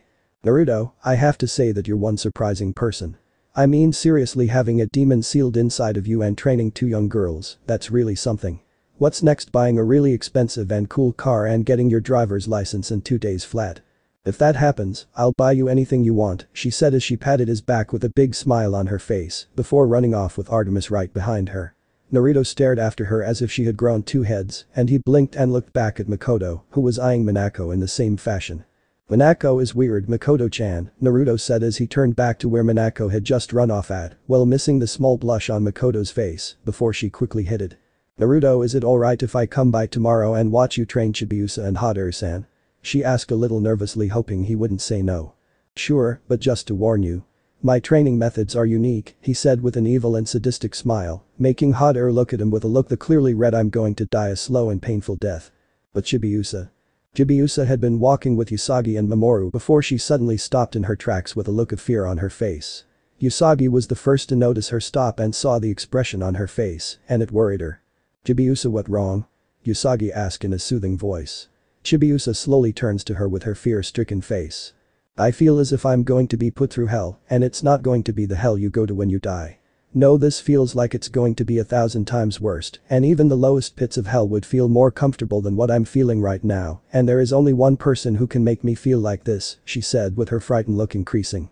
Usagi just looked at her funny and told her to hurry it up, but she could have swore she heard her mutter something about sadistic blonde bastards. She shook her head and decided to go with Chibiusa tomorrow for her training. But Naruto. Naruto had finished saying goodbye to Makoto and he had told her that she could come by tomorrow. Now he was staring at Haru, who was staring back at him with a determined look. Naruto-san, can we start my training tonight? Why do you want to start tonight and not in the morning? He asked in confusion.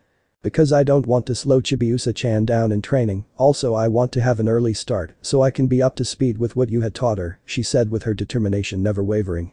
Naruto sighed and wondered why he took up this thing with being a sensei anyway. That was until he remembered that Chibiusa had blackmailed him. He put his hands in his back pocket and pulled out 2 purple fingerless gloves. He wondered why he had got those again and remembered that he had got them for Ino. She won't mind and she'll never know how to put these gloves on, and I want you to punch that log over there 300 times with both arms, and when you're done with it I want you to kick the log 300 times with both legs.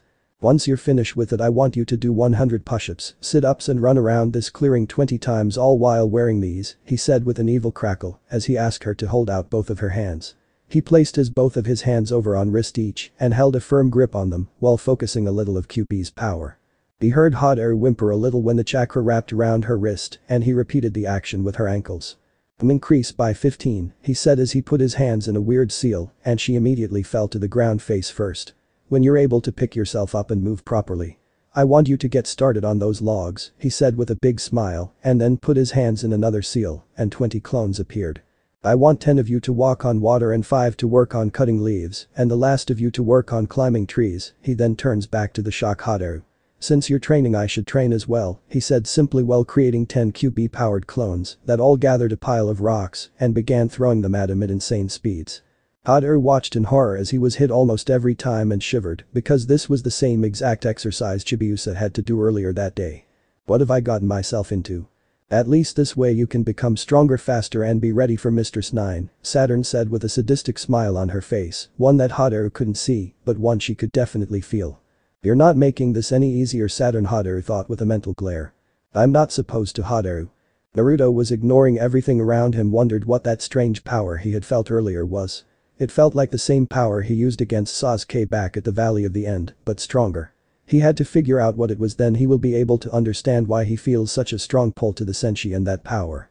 Unknown to him, QB was listening to his inner thoughts and glared behind him at the door with a white rose and a crescent moon on it. He could tell the boy that his answers were behind this door, but then he would be purified by it and disappear, and all of his power would go to the boy. No, he would tell the boy about it eventually, but after he found some way to continue to live inside of him. And until then he would stay quiet and allow himself to be purified a little at a time and hope that the boy don't draw on the power too much or he will be instantly killed. Sorry kid, but I can't have you finding out yet, QB thought as he went to sleep. Next day. Haru woke with a groan. She had been training for 7 hours last night. It took her the first 2 hours to get used to the weights Naruto had put on her. 30 minutes to walk to the log post and 1 hour and 30 minutes to finish punching the log. When it came to kicking the log in went a little faster and she ended that after an hour. Then she spent the last 2 hours doing the other exercises, ending it roughly at 3 in the morning. Now here she was now waking up 2 hours later glaring at her smiling sensei. Once again she asked herself what the hell has she gotten herself into. Hadori-chan, it's time for training, Naruto said with a sadistic smile on his face. She also wondered how in the hell did Naruto act so damn cherry in 5 in the morning. And how in the hell is he up after all that damn training he put himself through last night. She knew that he went to sleep roughly at the same time as she, but she doesn't understand how until it hit her. The damn demon made it so that he could sleep for a few hours and become completely re-energized. She wondered if having Saturn and Mistress 9 in her body has given her a similar effect. It does, Haru, Saturn's voice cut through her musings. If you would just sit up and stop being lazy, you will feel like you have just had a full day of rest, Saturn said with a sigh. Sure enough, when she sat up she felt like she had gotten at least 10 hours of sleep. How is this possible? It's quite simple. All Sailor Senshi has a fast healing rate and my healing rate is higher than that of Sailor Moon's. How I know this, you may ask. Well, it's because when it comes to raw power I'm the strongest and fastest healer out of all the Sailor Senshi. And with you still having Mistress 9 sealed in you is also helping your healing rate along as well, Saturn explained in a slight arrogant yet serious tone. Alright, I understand, Haru thought with a slight smile. Naruto stared at her as her eyes were glazed over and wondered what was wrong and just shook his head and decided to break her out of her thoughts with the only way he could, by being a sadistic sensei. Haru, it's time for training, he repeated, effeatly knocking her out of her inner conversation with Saturn. What is sensei? It's time for training. Here, put these on, he said as he handed her a purple shirt with black shorts and some black training shoes. When you're done getting dressed meet me down at the training grounds, he said as he left and went to the training grounds and created 50 clones. He ordered the first 25 to try cutting a leaf with their chakra and ordered the other 25 to attack him, but before they did he had to up his weights by 10. Okay, bring it on, Naruto shouted just as all the Kage Bunshin rushed him. But Chibiusa. Chibiusa awakened with a loud yawn while rubbing some drool from her mouth. She sleepily looked at the clock by her bed and saw that it was 7 in the morning. She yawned again and laid back down on her bed and slowly closed her eyes for about 5 seconds before she suddenly sat up and stared at her clock with wide eyes. No, no, no, no, no, this is not happening, she said with a groan as she quickly jumped out of the bed and quickly threw on her training clothes and stuffed her bag with clothes to change after she was done training. She then ran to the bathroom and washed up a bit and then ran down the stairs to the kitchen with her bag in hand. She put some bread in the toaster and waited a few minutes for it to get done and quickly took it out while spreading some jelly on it. She put the piece of toast in her mouth with the other piece in her hand and quickly left out the door, leaving a dust trail on her track to Naruto's place. After 30 minutes of running non-stop she finally arrived in time to see Hot Air running laps around the training grounds. She also saw Makoto punching a log and Naruto was holding a ball of blue chakra in his hands. She watched as he thrust the chakra ball into the tree while shouting Rasengan, completely shattering it on impact. This brought Hot Air to a stop and her running to stare at Naruto with wide eyes. Makoto stopped punching the log while ignoring her bleeding hands to also stare at Naruto. Chibiusa walked into the field with her bag over shoulders with her eyes wide at the attack Naruto had just done. As soon as she walks into the field she watches as Naruto puts his hands in a weird seal. Chibiusa's weights increase by 20, he said loud enough for everyone to hear, and she saw her bands glow a bright red before she crashed face first into the ground. Makoto eyes widened to the size of saucers when she saw the crater Chibiusa was in. She didn't know how the girl could handle the weight but put it off as healing powers from the future. Oh, and that's just the start of your punishment for being 2 hours late. Now go and start on your warm-ups, Naruto said with a sadistic gleam in his eye. He then watched as Hot Air finished running her laps and came to a stop while panting hard. Alright Hot Air, it seems that you adjusted to your weights pretty well, so I'm going to increase them, he said as he put his hands once again in a strange seal. Hot Air's weights increased by 10, he said, and Haru collapsed to her knees with her teeth gritted while glaring at Naruto hatefully. Now while you try to get used to your weights, I will be throwing these small pebbles at you. So I advise you to adjust to your weights fast, he said with an evil laugh. Makoto watched all of this with a slight smile on her face. He sure does work them hard. And I never saw anyone use these kind of training methods before. But I think he's going a little overboard with the weights. Maybe I should ask him to put some weights on me as well. I have to get stronger. Those Yoma and Heart Snatchers beat us all like we were newborn babies. None of our attacks had worked, and not even Sailor Moon's had worked, and she's the strongest out of all of us. We all need to be training and be prepared for the next battle. I don't want to get saved by those other senshi again, she thought with a frown and went back to punching the log with renewed efforts. While she was having her thoughts, Naruto had called both Chibiusa and Haru over to him. Now it's time for your next step of training, he said, causing both girls' eyes to widen. You're going to learn how to summon your chakra, and if you have a decent amount, I'll teach you a jutsu, he explained, causing both girls to look at him in confusion. Naruto-sensei, what are chakra and jutsu? Haru asked, and Makoto walked over to hear his explanation as well. Chakra is basically a combination of both spiritual and mental energy. Without chakra the human body cannot live, so basically without it you will die if you ever run out or open up all chakra gates at once. Shinobi use chakra in our techniques called jutsu. We use hand seals to help concentrate and manipulate chakra into our jutsu. Jutsu are split into 3 categories: ninjutsu, which uses hand seals most of the time and sometimes it doesn't. All I know about it really is that it's really cool and I can't really explain it, so I'll just show you the ninjutsu I was going to teach you. He explained as he turned away from the girls and went through a few hand seals and shouted the name of his jutsu while turning his head up to the sky. Heian. Gakakyu no Jutsu, he shouted as he shot out a giant fireball from his mouth into the sky. He turns back to the girls to see that their eyes were wide and that Chibiusa was looking at him with red-hot fire burning in her eyes. Can we start learning that technique now, sensei? She asked, fidgeting anxiously. Not yet, allow me to finish my lecture. Even though I hate them myself, he mumbled the last part under his breath. Now, as you may have seen, that was a ninjutsu technique. I would show you a jinjutsu, but I have no talents in them. But I will tell you that jinjutsu have to do with illusions. Most jinjutsu are deadly, and even though they're illusions they could still cause major damage to the mind. I know this one guy who can cast a jinjutsu on you only by looking him in the eye, and that's only because of his Sharingan, his Dojutsu. A Dojutsu is an eye technique that only comes within a clan, and most people call them a Kekai Genkai or a bloodline. Sharingan comes from the Uchiha clan, and it has 3 special abilities. The first one allows it to memorize any technique it witnesses. The second is the ability to track fast-moving objects, and the last is the ability to cause hypnosis. But I'm getting off track, he said while scratching the back of his head with a sheepish smile on his face.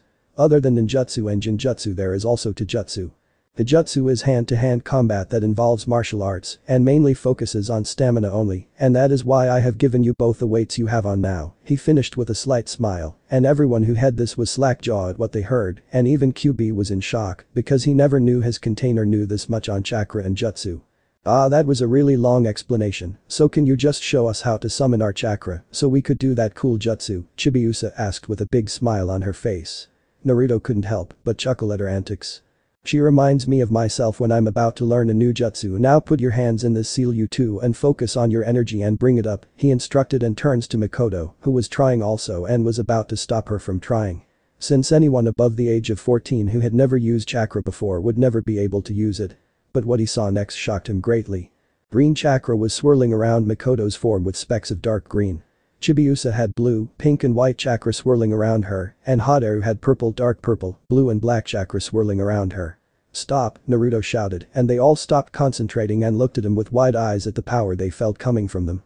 It seems like senshi work differently than normal humans, he said, causing all 3 girls to look at him in confusion. What do you mean by that, Naruto-kun?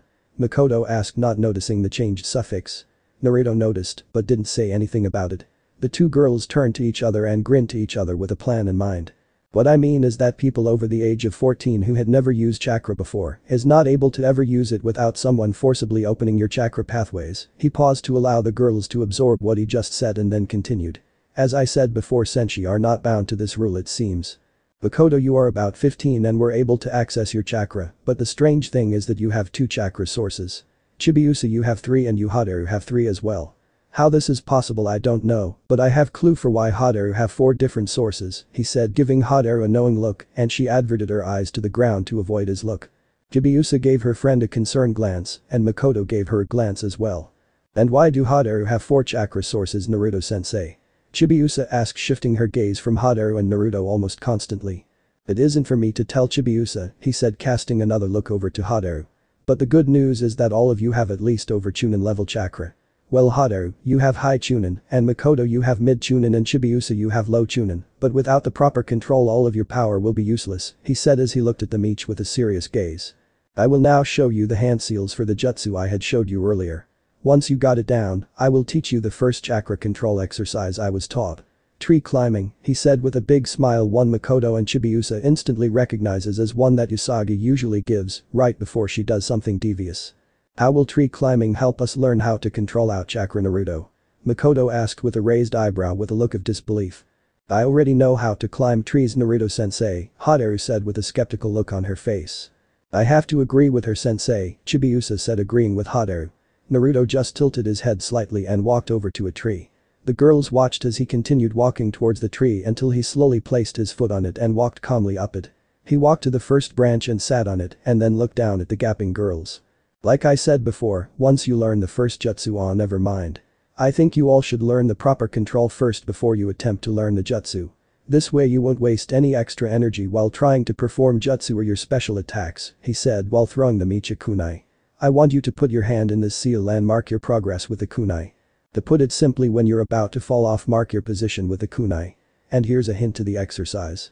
Too little chakra and you'll fall off, too much and you end up blasting off of the tree, he explained while jumping off the tree and back on the ground in front of the 3 girls.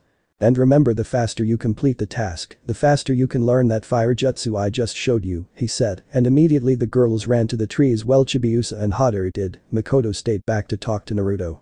Naruto, those weights the girls are using, do you think that she didn't get to finish because Naruto interrupted her? You want some as well, right? He asked, and Makoto nodded her head. Naruto placed his hands on Makoto's wrist and focused on QB's power. Once he felt the dark sensation every time he pulls on QB's chakra, he makes it wrap around Makoto's wrist and it formed red wristbands. He then repeated the process with her ankles and set the weights to 15 pounds each. She then immediately collapsed to her knees with her teeth gritted. Don't worry about me, Naruto. I should be to my feet in about an hour or so, she said with sweat pouring down her face. Naruto just shook his head and walked up to his pond and jumped into the middle of it. He took a meditative position and slowly leaked his chakra into the water and tried to raise it by using his chakra alone.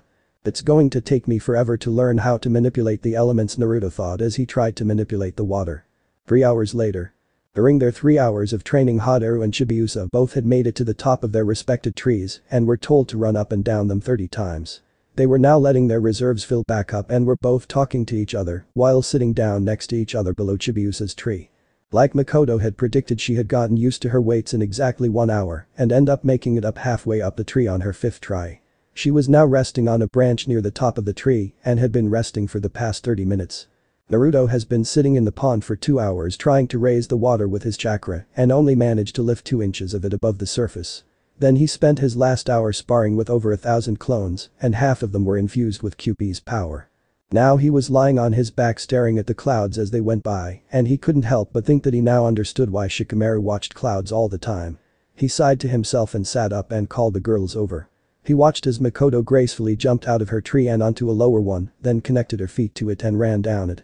He smiled as he watched running down the tree with sweat running down her face and couldn't help but think how good she looked with her face and body covered in sweat. Unfortunate for him, Chibiusa and Hadaru saw him staring and decided to have a little fun, more like Chibiusa having fun and Hadaru just tagging along for the ride. I wonder what Makoto-chan thinks of Sensei Hadaru-chan. Chibiusa asked with her back to Naruto so he couldn't see her smirk. Hadaru tilted her head a bit and spoke in monotone while keeping her face blank. I don't know, but I think we should ask her. Since he obviously thinks she's attractive, she said with a shrug causing Naruto to blush lightly. I mean, Sensei is a guy and you know how guys get when they see a beautiful woman, she said with a raised eyebrow while laughing on the inside. Yeah, do you think he would try to get Makoto-chan to be his, she said, raising her pinky to Hadaru in a suggestive manner. Naruto's blush grew a little deeper and Chibiusa had one last thing to say before Makoto approached them. You never know if it does happen. He may just get her to stay with him for the night and well, you know what may happen then, right? She said with an impish grin on her face. They will have sex, she said giggling and Hadaru joined with her. Naruto's face was now imitating a perfectly grown tomato, and Makoto had just appeared staring at the giggling girls, then at the madly blushing Naruto. She raised an eyebrow and was about to ask what was going on when Naruto just shook his head no and not to ask. Once he got his blushing face down, he gave both Chibiusa and Haru a hard glare. "Alright, now it's time for me to teach you three the Gakakyu no Jutsu, and these are the hand seals," he said as he showed them the required hand seals for the jutsu. "Once you three learn the jutsu, we're going to go out and get some food," he said with some drool forming at the corners of his mouth, but he quickly wiped it away. Makoto, Chibiusa, and Haru all saw what just happened and slightly sweat dropped. They then pushed Naruto's weirdness out of their mind and got started on the jutsu Naruto had showed them. The three girls separated themselves from each other and got to work. Haru went through the seals while focusing her chakra through each seal. "Pain. Gakakyu no Jutsu," she shouted, shooting a medium-sized fireball from her mouth into the sky. She frowned because it wasn't nearly as big as Naruto's and focused more chakra into the jutsu and tried it again. This time she got a fireball that was the size of a small house and she smiled at her success and continued practicing. Chibiusa tried doing the attack herself and got a fireball roughly the size of her body before it suddenly exploded in her face, sending her back a few feet. "Okay, not enough control," she said as she went through the seals again while molding her chakra carefully. "Pain. Gakakyu no Jutsu," she shouted, shooting off a fireball large enough that it would even make Sasuke proud. She smiled and continued to shoot fireball after fireball from her mouth. Makoto watched Chibiusa as she fired fireballs like crazy and couldn't help but think that the younger girl may just be a pyromaniac. She shook her head and went through the seals for the jutsu. "Pain. Gakakyu no Jutsu," she shouted as a fireball twice the size of her body shot out of her mouth. She grinned to herself thinking that wasn't bad for her first try and continued practicing. Naruto watched all of this with a smile before going through a few hand seals working on another jutsu that he had yet to master. "Pain. Hausenka," he shouted, shooting multiple fireballs from his mouth directly at the three training logs, completely scorching them. He grinned and continued doing the fire jutsu, and with the level he's at now, he only needs at least another week of training before he can hide shuriken in the flames of his jutsu. Until then, he just has to keep practicing and then he would be at an acceptable level and then he would move to the advanced stage. 1 hour later. Naruto, Makoto, Chibiusa, and Haru were all walking through the city to find a place to eat. Naruto knew exactly where they were going because he had eaten there many times before. His then gave a big smile when he saw the familiar restaurant and turned around, gave the three girls the nice guy pose while smiling a big smile. "Welcome to Najiko's, where they sell the best ramen, dango, and sake in the world," he said with a big smile on his face, with drool pouring out of his mouth like a river. He quickly ran into the shop and ordered himself 5 bowls of ramen right off the back. This surprised and disgusted Makoto and Haru, but what disgusted them even more was when Chibiusa ordered the same amount of ramen as Naruto just did and began stuffing her face with it in insane speeds. When Makoto and Haru blinked, they saw that both Naruto and Chibiusa were already done with their first 2 bowls and was just starting on their third. "I wonder if those two are related to Usagi. They sure can eat fast. I wonder if Naruto could pay for all the food he and Chibiusa are eating, and not to mention Makoto-san and I," thought both Makoto and Haru respectively. Then they both took a seat next to the 2 bottomless pits and ordered themselves some dango and a single bowl of ramen. By the time Makoto took a bit out of one of her dangos, both Chibiusa and Naruto were already on their 5th bowl of ramen, causing Makoto to blink and shake her head. 30 minutes later they were done with their meals. Naruto had 20 bowls of ramen, while Chibiusa had 15. Both Makoto and Haru only had 2 bowls of ramen with 3 plates of dango. "Ichiko, the food was great as always," Naruto said with a big goofy smile. "Thanks kid, you're always good for business with that bottomless pit you call a stomach," the blue-haired woman said with a laugh while leaning on the counter and turns to the content-looking Chibiusa. "And this girl could pass off as your sister with the way she eats," she smiling a mischievous smile, while Chibiusa blushed in embarrassment. "But I like her. Anybody who has an appetite like you two are always welcome here, and I would hate to lose such a cutie as a great customer. So visit often, will ya?" she said as she gave a wink towards the blushing Naruto and earned a glare from Makoto, but she just laughed and asked for the money for the food. When Naruto saw how much he had to pay, he paled and pulled out his super fat Gama-chan, who looked to be crying crocodile tears along with Naruto. When Naruto paid Najiko the money he owed, Gama-chan was almost completely empty and was crying just as hard as Naruto. Najiko waved as Naruto, Chibiusa, Haru and Makoto all left the small restaurant, with Makoto comforting a weeping Naruto over his now skinny Gama-chan. After that little episode we find the group of 4 walking towards the Crown Arcade, looking for Usagi and the others.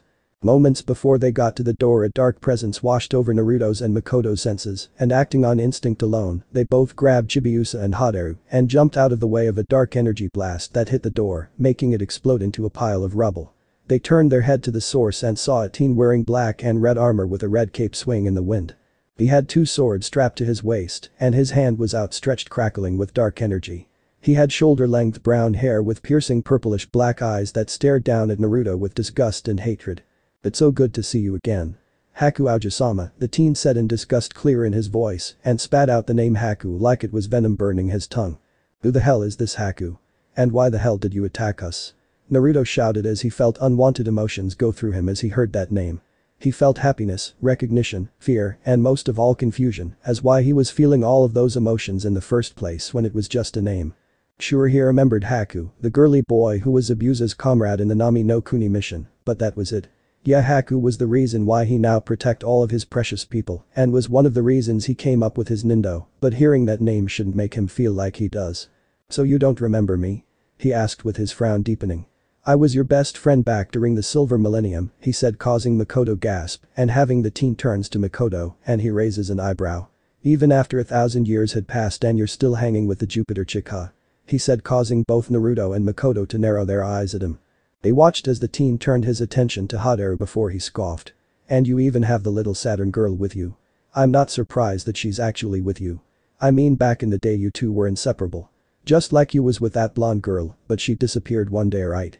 he said, laughing while Naruto was flexing his hands that were changing to claws slowly. "Yes, you and the Saturn girl were inseparable before those senshi who guard the edges of the solar system put her to sleep. I remember them saying something stupid like she's a danger to both you, your sister, and everyone in the entire galaxy. Haku Aoji-sama. I can't believe you had them as your guardians," he said with a laugh while oblivious to the red chakra leaking out of Naruto. "What's this shit you talking about? And you never told me who you were," Naruto said, close to growling, and tried his best to control his raging emotions. Hateru's eyes had narrowed dangerously during the mysterious teen's little monologue, and she had black and purple chakra leaking through her body. Makoto had also narrowed her eyes at the teen, and she was also angry and confused at what the teen had been saying.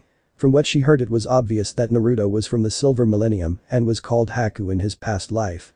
And if she heard correctly, she was his friend along with Hateru and some blonde girl. She would think that it would be Minako or Usagi, but the boy had said that she had disappeared, and she knew that both Usagi, or Princess Serenity, and Minako had been sent to Earth by Queen Selenity to be reincarnated after the invasion by Beryl. And he said that Naruto had guardians like Usagi had her guardians, consisting of Sailor Mars, Mercury, Venus, and herself, Sailor Jupiter. Now Makoto may not be as smart as Ami, but she knew when something was obvious for all to see. "So that means that Sailor Uranus and Sailor Neptune are Naruto's guardian senshi," she thought, shocked, and was just noticing the red chakra leaking out of Naruto and the black and purple chakra leaking out of Hateru. She wasn't the only one who notices this because Chibiusa was trying her best to calm them, and that's when the teen spotted her. "That hairstyle and those eyes of yours. It's clear to me that you're her child, making you the future princess of Crystal Tokyo. Yes, now that all 4 of you, or should I say 7 of you, are here. I can start with what I started over 1,000 years ago, back in the Silver Millennium," the teen said with an evil smile on his face, just as Sailor Moon, Mercury, Mars, Venus, Neptune, Uranus, and Tuxedo all came into view with various expressions on their faces. Sailor Moon, Mercury, Mars, and Venus all had looks of anger, shock, hatred, and deep sorrow, all etched into their faces in that exact order. Uranus, Neptune, and Tuxedo had emotionless faces on, but if you were to look into the eyes of both Neptune and Uranus, you would have seen the looks of regret and sorrow before it was gone completely. Tuxedo said nothing, but he too felt a deep sorrow pass through him. "And what job was that, you prick?" Naruto snarled as the whisker marks on his face deepened and his eyes changed into a feral red, with his hair becoming wilder and it almost resembled fur. Hateru's purple and black chakras were intertwining with each other before it changed into a purplish blue color and her hair became a little wild. "To help my mater destroy those belonging to the royal families of the Silver Millennium," he said with a crazed laugh, making everyone there to narrow their eyes at him. "And I will be starting with the Moon family like I had done before. But this time I will make sure you won't reincarnate Haku," he said, laughing maniacally.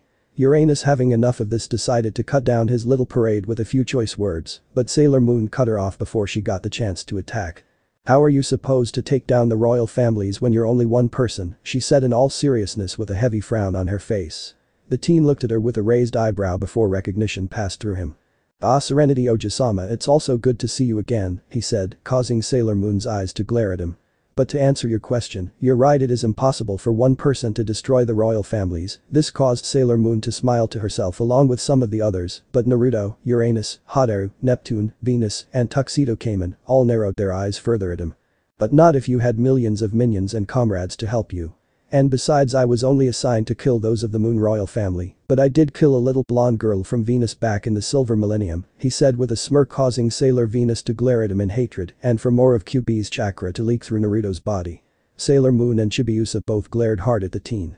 And as for my name, you can call me Ejiro, he said as he unsheathes his katana and points it up to the sky. Shadow demons rise, he said as the sun was suddenly covered by a dark energy, making it seem like it was nighttime. Then hundreds of shadows surrounding the area started gathering together and was slowly surrounding the Senshi and Naruto, Haru, Chibiusa, Tuxedo Cayman. Makoto had transformed the moment Ejiro had summoned his shadow demons. The gathered group of fighters watched as the shadows started taking forms. The shadows all grew to about 6 feet in height and had black wisp of smoke covering their bodies. The demons had horns sticking out of their heads and had emotionless yellow eyes. The demons' hairs were all different lengths that ranged from shoulder length to mid-back, and they all seemed to be wearing all sort of different armors. The demons all had claws that all seemed sharp enough to cut through metal, and their fangs weren't making them feel any better. There were about 100 shadow demons in all, and they all glared at the group wanting to rip them to shreds, but waited for their orders. Shadow demons attack, Ejiro ordered, and as all the demons charged the group at once.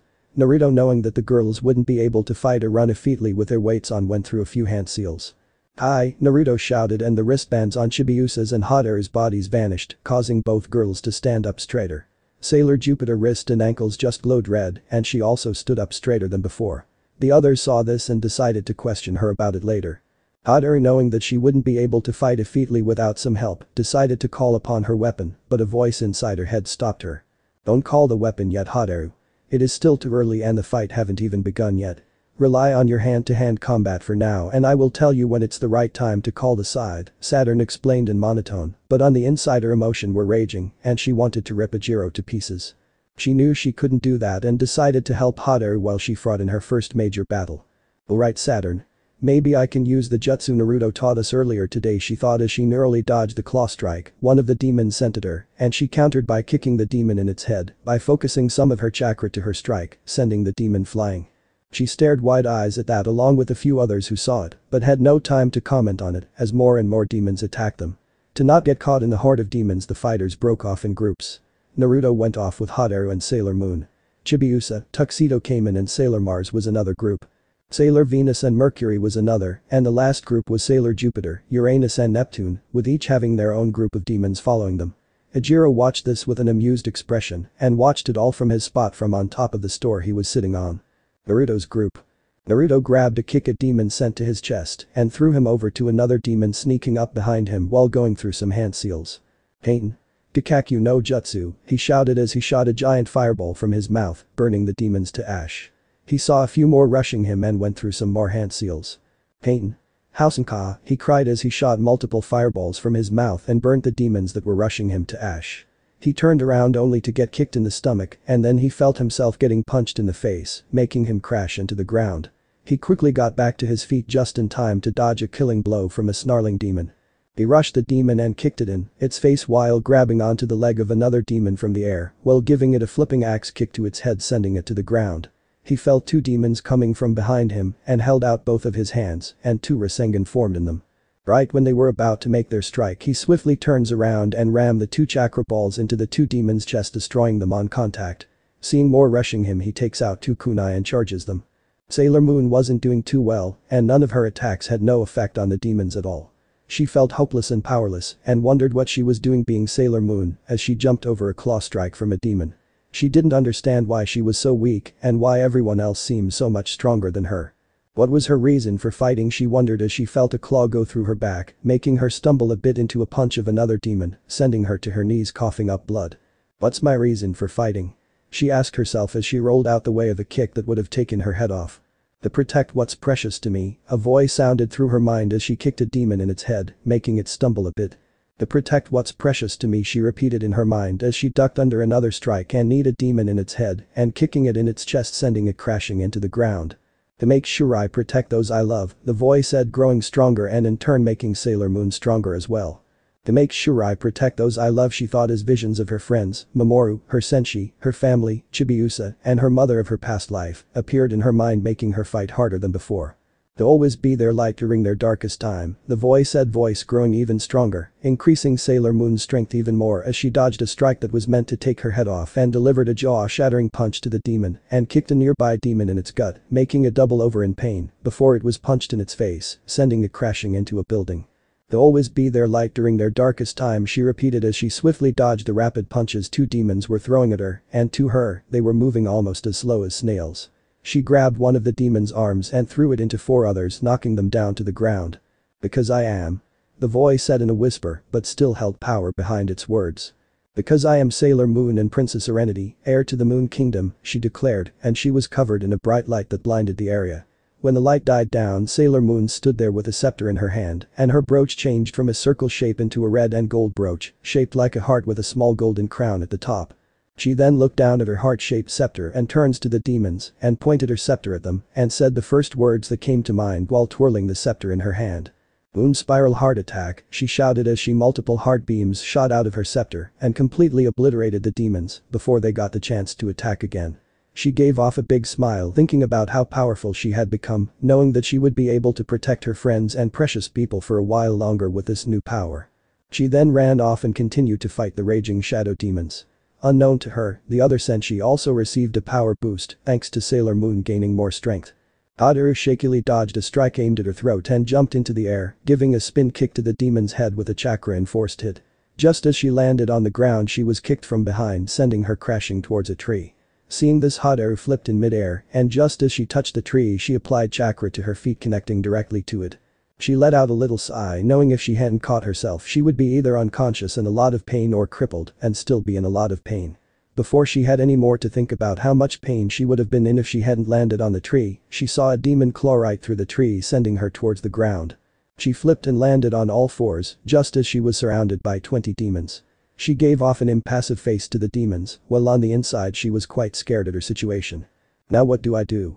Use the scythe now, Hadaru, Saturn commanded, and not needing to be told twice she lifted her hand into the sky and as she felt a rush of familiar dark energy flood through her body. That scythe, she said in a dark voice with a cold smirk appearing on her face just as purple lighting shot out from the sky and right into Hadaru's hand, causing a cloud of smoke to cover her body from view. When the dust cleared, Hadaru now stood with a scythe hoisted behind her back. The pole of the scythe was black, but it had ancient Satyrian language engraved into it. The blade of the scythe was dark purple and had an eerie glow to it. It also had ancient Satyrian language engraved into it. Hadaru let out a chuckle before disappearing and reappearing behind the unexpected demons and beheaded 5 of them. She saw the demons look at her, then rushed her, preparing to rip her to shreds. They were sadly mistaken when Hadaru once again disappeared and appeared in front of them and immediately sliced the demons in two before they even had a chance to blink. Hadaru didn't know how to explain it, she felt like she was invincible and could take out the whole herd of demons by herself. She felt her speed increase drastically along with her strength, and she even knew how to use the scythe, as if she had practiced with it her whole life.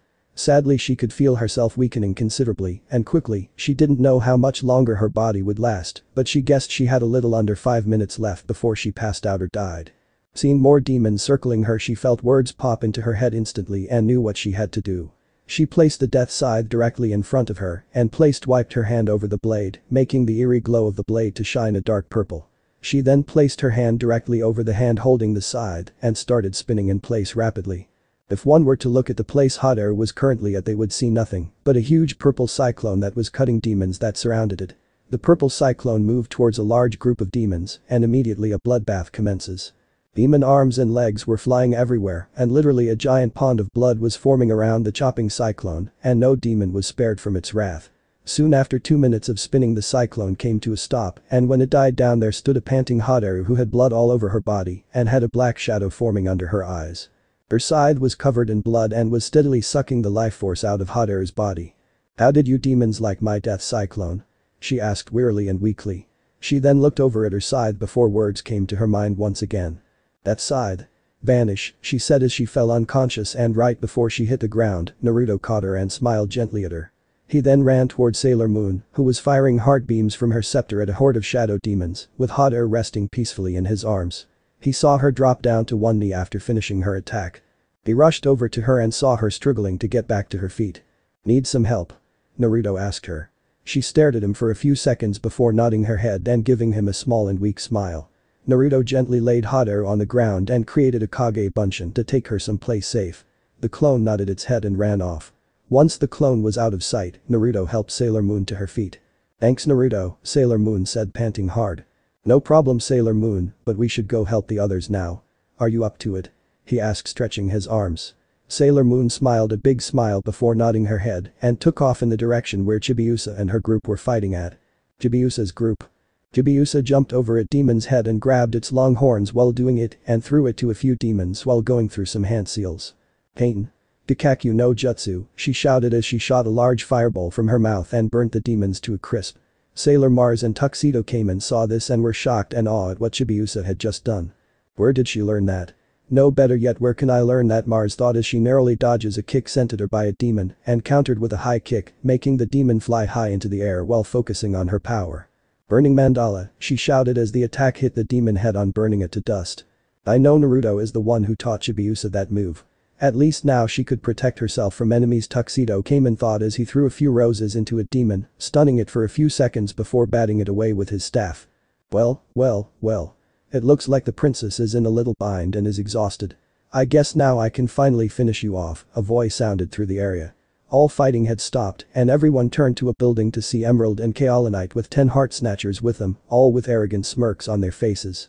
"Emerald," Chibiusa hissed as she fell to one knee, having used too much chakra in her attack and was now exhausted. She watched as Emerald summon a ball of dark energy from her hand and shot it towards the barley standing girl. Her eyes widened in fear as the ball of death approached her. Sailor Mars and Tuxedo Cayman were too far away to reach Chibiusa in time, and so was everyone else. Chibiusa stared at the dark energy ball with a look of fear and closed her eyes. She heard her friends and the senshi shouting at her to move out of the way. She even heard Naruto's desperate cries, and she smiled a sad smile as she thought of him. "Chibiusa," Naruto shouted just as the ball approached her, but it never made contact. The ball was stopped by a white rose. Sailor Moon saw the rose and turns to Tuxedo Cayman, who had a shocked expression on his face. Sailor Moon and the other inner senshi recognizes the rose, but they didn't know how it would be possible because Mamoru had his memories back and there's no way that he should be here. "Trying to kill a young girl, you are a foolish woman. Have you no shame at all?" a voice commented. They all turned to a car to see a teen leaning against it with a white rose in between his fingers. He was dressed in white Arabian robes with a saber strapped to his waist. You could barely make out the teen's silver hair, and the teen's blue eyes were as cold as ice as he stared calmly into Emerald's hate-filled eyes. "No way," Mars said in disbelief. "How is he here?" Vina said as she walked past the now motionless shadow demons who were ordered to stop attacking, so Ijiro could see what was happening from his place on top of a building away from the others. "There's no possible explanation for this," Sailor Mercury said as she also walked past the demons surrounding her. "Isn't Tuxedo Cayman and him once in the same?" Jupiter asked as she, Uranus and Neptune all ran over to the others. Naruto ran over to Chibiusa and bit his thumb and went through some hand seals. "Kuchius no Jutsu," Naruto shouted as he summoned Gamma once again wearing his samurai armor. "Gamma, carry Chibiusa over to where I placed Hateru-chan. Here he will show you the way," he said as he summoned another Kage Bunshin to guide the frog. "Please protect them from any harm," he said, and the frog croaked in response and hopped off following the clone Naruto.